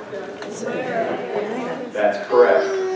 So ultimately, you have the city planning commission, but they also serve at the pleasure of those who appoint them. So when we wanted to rezone the Sutton area, the city planning commission was dead set against it, and it took us several years and over $1 million to force their hand to do the right thing. That being said, what we've heard is a lot of different presentations, and what we have found so far is that city planning has been most friendly to the solution put forward by Friends. That being said, they are here, they can answer questions. When I saw the presentation the first time, it was hard for me to believe, but they are such trusted partners. They have helped landmark so many parts of our district that sometimes it's just a matter of getting to know, getting into the facts and understanding what they're proposing. I understand that so far we're not necessarily hearing everything we want to hear, but I prefer to deal in reality and challenges and letting us know what we're up against to do so. One of the questions is everyone's been asking a little bit about financial support, and so I think multiple folks have mentioned it who spoke, but if each group could say where their website is or phone number or best way of reaching out if folks are interested in financially supporting. We'll just start from right to left.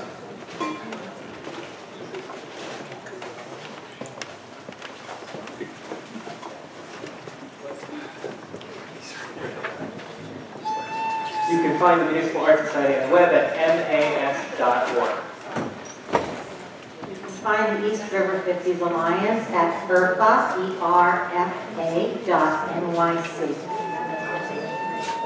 And Friends of the Upper East Side is at www.friends-ues.org. For Civitas, and honestly, I'll tell you, the easiest thing to do is go to the back of the room and get one of the blue brochures.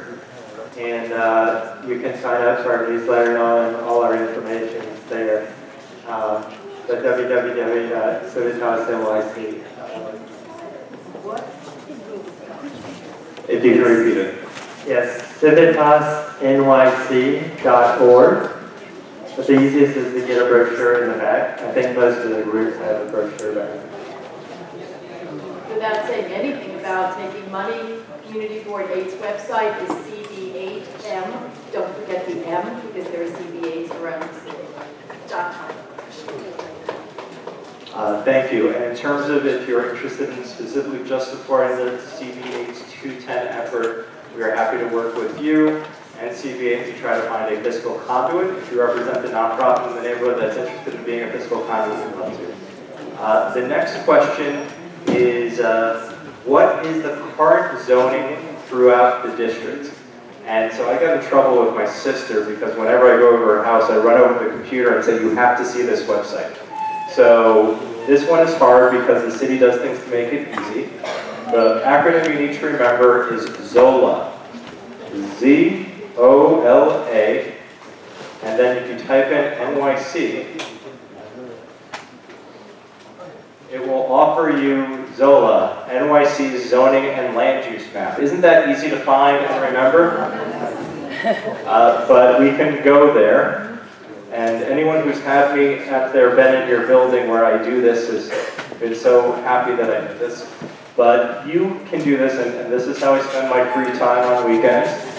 But you can zoom around the city, and you can see what the zoning is. And so I figure if you teach a person to fish, they will be able to do so. So we're just zooming in as much as we can. So this is pretty much what the Upper East Side looks like. And so you can click on one of these things, and when you click on it, it will actually even give you a link so you can learn more. So on the avenues, you have a C1-9, which is basically a tower on base. And everyone should remember to leave their cell phones off at the events. And so you have the tower on base on the avenues, and that's first, second, third. And those buildings, if they follow all the laws, shouldn't get too tall.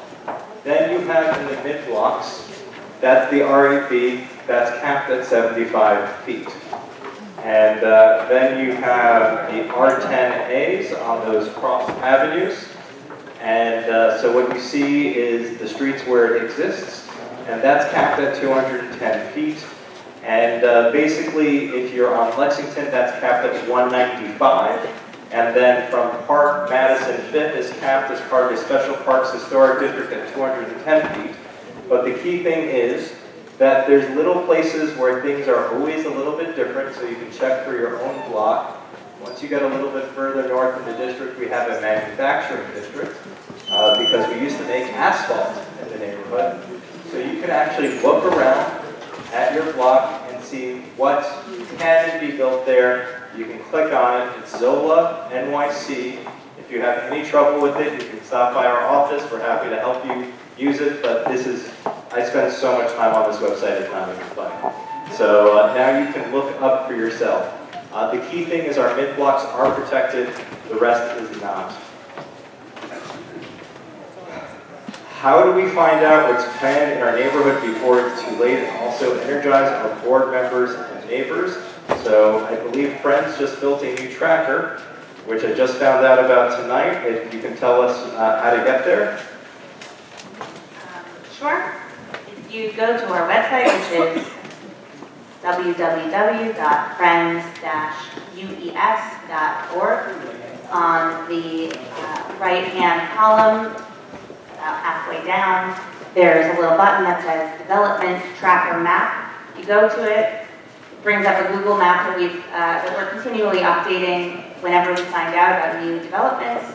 Each dot on the map leads to a dedicated page on our site where we are compiling news articles, DOB permits, as much information that's confirmed, so not rumors, trying not to traffic in information that may not be accurate, but confirmed public information will go up on that website. If you know of something that if we don't have up there, call us, call the office. I will probably answer the phone, and we'll put it on the website because we want to have a consolidated place for people to go to look for up this kind of information. So it's right up there. It's a link off the main page. You can see it down there. But the honest answer of how do we find about development? We find out about it from you. Because you look behind your building, because you walk past the building and you see all the lights are out. Because you work in real estate, and there's nothing wrong with it. You're my constituent, so there's nothing wrong with it. And you get a fundraising prospectus. That's how we found out about the Sutton Place development. Somebody in real estate got handed this prospectus asking them to invest in the project. And they said, no thank you, and then even though it had a non-discrimination, non-disclosure agreement, they still handed it to me. And we handed it to the press, and everyone knew what was happening. So the honest answer is whistleblowers like you, who are the ones who tell us what's happening. We also pay attention to industry trade publications like The Real Deal and EMB and other folks. But the key thing is, it's neighbor to neighbor. It's somebody saying, you know, my neighbor for 30 years, I saw them in the park, and they said they were moving out of the city because a developer offered them $30,000. And I thought that was strange because his neighbor got offered $60,000, so I told him about that, but he had already taken the money and it was too late. And then the next neighbor got more or whatever, but at the same time, these folks, we lose them from our neighborhoods. They get the money, but we lose, and the neighborhood loses because we lose them. So that is great. The next question, is there a website to show which politicians are taking real estate money? The answer is no, and there should be. I'm working on legislation that would require when people disclose, when they give money to elected officials, they would have to say where their money comes from. In the meantime, this is another website that is really easy to remember. There is a website called the Campaign Finance Board, and it's simple. It's nyccfb.info. Yes, .info. It's actually a real government website. And then up there, you click Follow the Money, because that is intuitive. Then once you're on the Follow the Money page, you have to select you have to make sure to click Follow the Money NYC. And then once there, you can type in the name of a candidate, and then you can see whether or not they have real estate money. So it's incredibly simple, incredibly easy. All you have to remember is go to nyccfb.info, then click Follow the Money, click the right Follow the Money link, then go to the place, find the candidate name, and then once you find the candidate name, you can do a search, and then you can give it a second because it works really efficiently. And then I like to sort by the amount, because it turns out that when you're taking real estate money, it's not coming from folks, and then you would just go down, and so you see, one thing is a homemaker. There are a lot of homemakers who give a lot of money, and sometimes they have the same last names as other people. So in this case, there's an attorney. I don't know if it's a real estate attorney, but usually by now we would have gotten into folks. Oh, I sorted by date. Thank you. Which one it is? Sorry, I'm looking from across the room.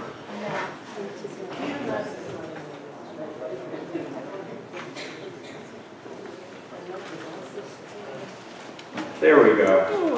So a lot of folks didn't mention who their employer was. And then as you go further down, we should bring this to the attention of the Campaign Finance Board that no one has any employment if they gave a check for $4,950. So anyway, normally it should work and you should be able to see things, but my staff is reminding me that I have more questions.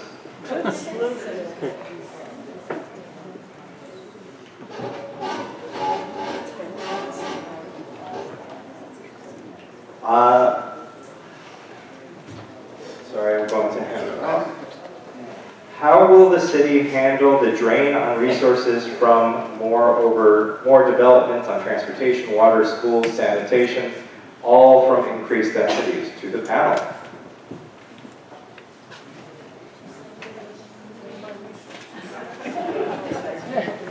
How is this? So with new development come new families, and new families need things. They need a street to walk on, they need public transportation and an overcrowded subway to ride on and try to jam into. They need school seats when we don't actually have school seats for the kids who already live here. How is the city dealing with this challenge? We need to push the city to invest in our neighborhoods. And the city has tried to take a number of shortcuts when it comes to providing this critical infrastructure. They've figured out how to make deals with developers to build our schools, to build our open space. And unfortunately, the hard truth is we need the city to just flat out invest directly. Because when we make deals with developers, like was mentioned before, the development on East 96th and East 97th Street at the Marx Brothers Playground, we wind up with buildings that are out of scale and out of context, like the ones that we discussed tonight. And we need the city to double down and find innovative policies to bring in the infrastructure that's needed, the schools, the parks, and everything else. When my child was applying to middle school, a developer, we looked at Eastside Middle, and the developer of that building on 1st and 90th talked about how it was building a new version of Eastside Middle, except that it was not a complete school. This is my recollection. They left out either labs, an auditorium, or a library, I don't remember which. It wasn't complete, and they got more height for it. Other cities require things of developers. New York City seems to ask very neatly and with a lot of excuses for the developers to do something and always in exchange for something else. Maybe that's not how it should be. And also, we had at IRFA the experience that we were required to do a very costly, very time-consuming environmental study. Environmental studies address many of these issues. We at IRFA had to do it. Developers don't have to. That's a grotesque inequity. Thank you. One of the things we are looking at is how to change the environmental review process. It's called SECRA, and it's something that we're working with our state lawmakers on. So it is 8:05, so I want to thank folks for bearing with us. We still have the room for a little bit. It's cooled down a little bit, so we're going to keep trying to get through some of the questions until about 8:30. A lot of folks did not share their names on their cards. I don't know if I'm going to get to all the questions tonight. We're trying to group things together so that we can get as many questions answered as possible. My email is bkallos@benkallos.com. It is on the flyer, it is on the newsletter, it is on everything you have right now. If you did not get your question answered, and you did not put your name on one of these cards, you can email me. We will make sure to get it to the right panelist, or just get you the correct answer. Given the number that we're seeing here, we usually try to get back to people within 24 hours, so we will probably acknowledge your question and say, give us some time to get back to you. Something that was brought to our attention through the 79th Street Neighborhood Association was just about affordable housing. If the City Planning Commission and the administration and the mayor are talking about mandatory inclusionary housing, how they're going to build 300,000 new units of affordable housing, isn't overdevelopment destroying affordable housing? And if all this affordable housing isn't even building 50% affordable, while it's displacing so much, how do we make sure that people have a place to live? It's a significant issue for the community board. We don't have any answers because we don't get answers. We don't have statistics. We push and we push and we push. We recognize how significant it is to the community, to the people who live here, to the people who ought to be able to stay here, to have affordable housing. And not just affordable housing for people who earn 100 or 125% of the AMI, but affordable housing for people who really can't afford the housing for all different levels, and we don't have any solutions because we don't know what's going on. We only suspect that numbers are being diminished of affordable units because we don't know what they're putting into buildings and what's being lost and what kinds of apartments were being lost. I think we've all read about Jared Kushner and how he did not tell the truth to the city about the number of subsidized units, rent-subsidized units, rent-stabilized units in this building or rent-controlled. And we're just very, very concerned, but we don't have an answer. And I would also add that one problem with the city's mandatory inclusionary housing policy, the way that it was enacted, is that it ties production of affordable housing to, it's triggered by a rezoning. And so that means when developers are required to build affordable housing is when that neighborhood is being upzoned, and therefore we'll see a lot of other non-affordable housing, most likely, as part of that. And so I think that, demanding from our government a one-for-one replacement of any affordable housing units that are lost with new affordable units is absolutely essential. I just want to add one thing. There's a project I related on Roosevelt Island. There is a building that's only affordable units, varying measurements of the AMI and percentages of it. But in exchange for only 30 years, for a lot of the units of affordable housing, they can transfer, if my recollection of the calculations are correct, and people on the Housing Committee tell me if I'm wrong, 84,000 square feet of air rights to the Upper East Side. sign. It may be Queens, but I think they were talking about the Upper Town. In any event, stay tuned, come to the zoning meeting that has not yet been scheduled, where that will be taken place. Yes, and there's always the issue of thank you.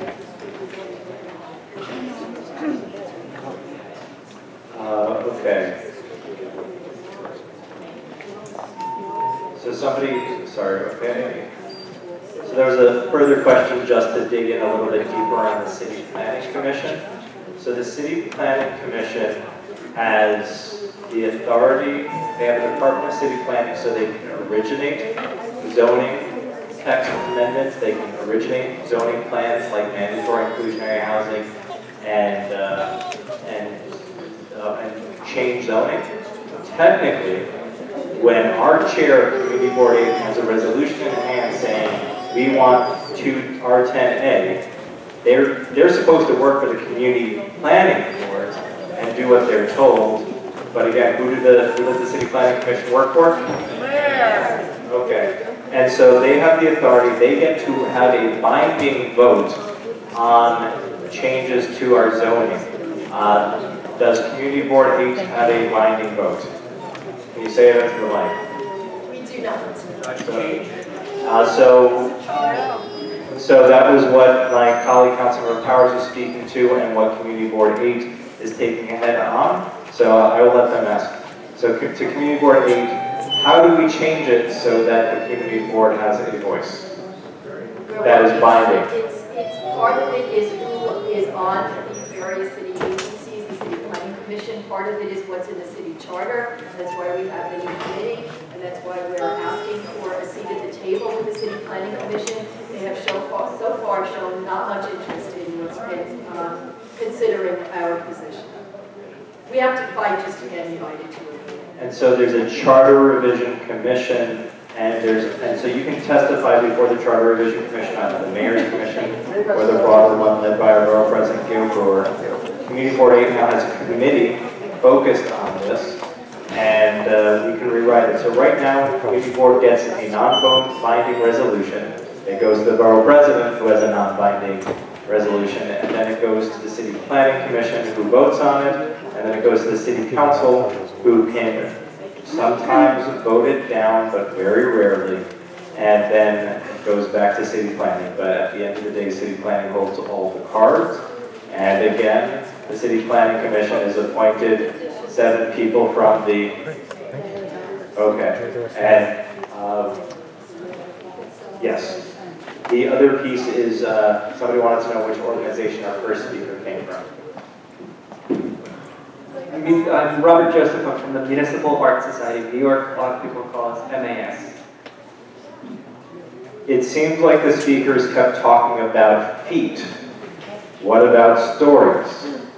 How many stories is a 210-foot building? How many stories is a 400-foot tall building? And is the setback rule still in effect? I'll speak to that question first. I think that typically when we're used to seeing buildings that have 10 feet floor-to-floor height, you could reasonably say that a 20-story building would be around 200 feet. The reason that we're talking more in feet rather than stories is because we're starting to see buildings that have 16-foot floor-to-floor heights, 20-foot floor-to-floor heights, and so the number of stories becomes almost meaningless when you're talking about the scale of that building and its impact on the neighborhood.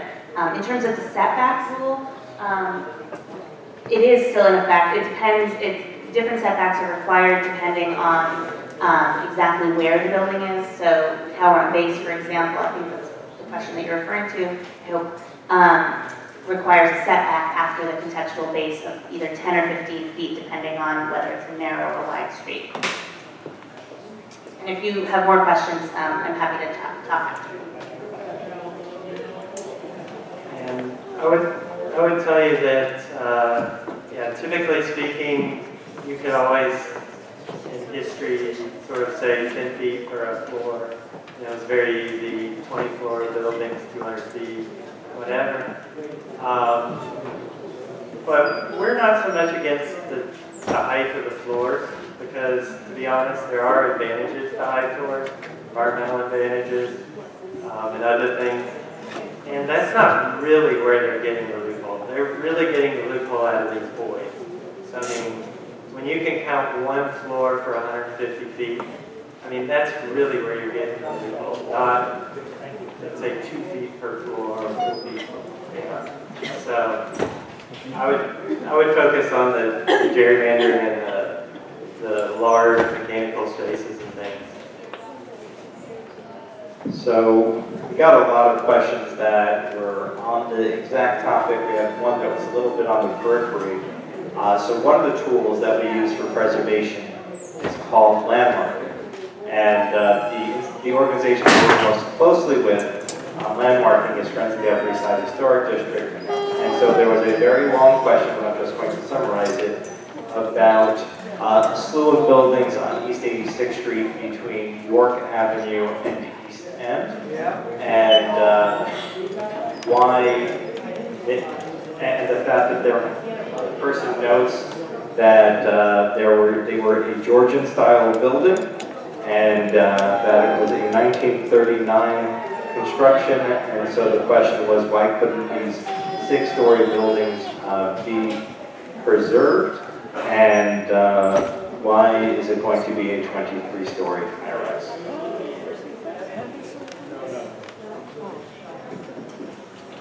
So I think that this question is referring to a development that's at the corner of 86 and York, around the surrounding the mansion diner, where to be constructed there, I believe it's, as Ben said, a 23-story building that I believe will be in large part senior housing, if I'm remembering the site correctly, maybe I'm not, but we can talk after. So the building, the site that I'm thinking about on 86th Street, so 86th Street is one of the thoroughfares that does have a 210-foot height limit that is able to be bonused up a little bit beyond that with if affordable housing for seniors is provided. The Georgian building, I think that is being asked about, is adjacent to this site. And I will say that Friends has a list of about 35 buildings that we are working on that we've submitted requests for evaluation to the Landmarks Commission. That's the agency that has the power to designate individual landmarks and historic districts.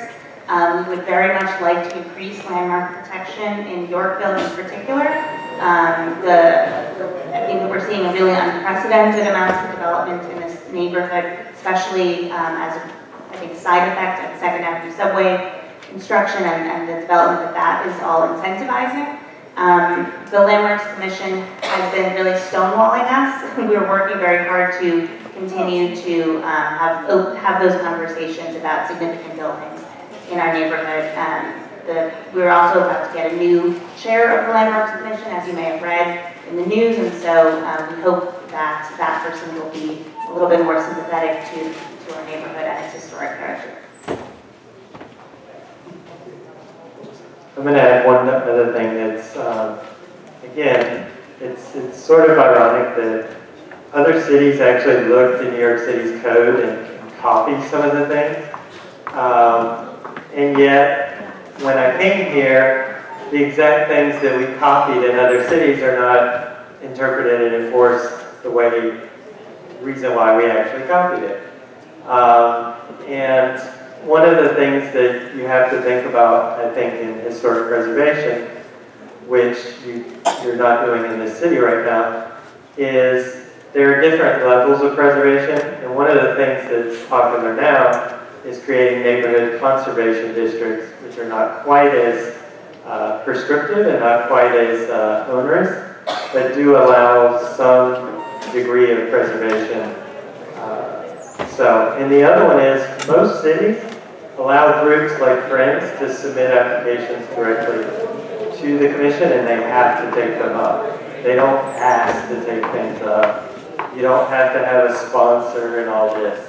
Some cities even let any resident, but most allow an organization that is specialized in that to submit. So those are some things you need to work on. So I want to thank folks who stayed past 8 o'clock. I thought we might have till 8:30. We were asked to leave at 8:15. So I'm going to just answer some quick last rapid questions. Can we limit air rights? Yes, that is something we're working with Friends of the Upper East Side Historic District in terms of the air rights loopholes there. Also, if the city talks that there's a 400-foot height cap, that creates a limit on just how much you can stack. So those are two folks who are working. How can we stop empty pied-à-terres whose owners are here only a couple of days a year or just using to store their money? We've done a lot on the federal level to check for money laundering. That being said, I'm interested in working with any attorneys.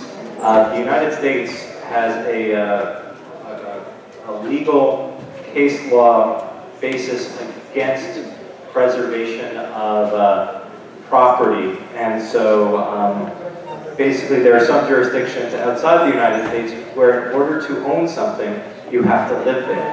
And the only people who can own apartments are people who live there. I like that idea because we could force them to pay their income tax here, which would be, if these are billionaires, 3 or 4% of billions of dollars. You could even go nuts in New York City and say, if your income is over $1 billion, we're going to charge you 5 or 10 or 30%, who knows.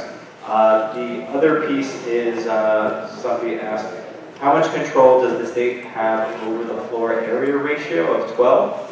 Complete. So that is why state senator fighting to keep that limit is important.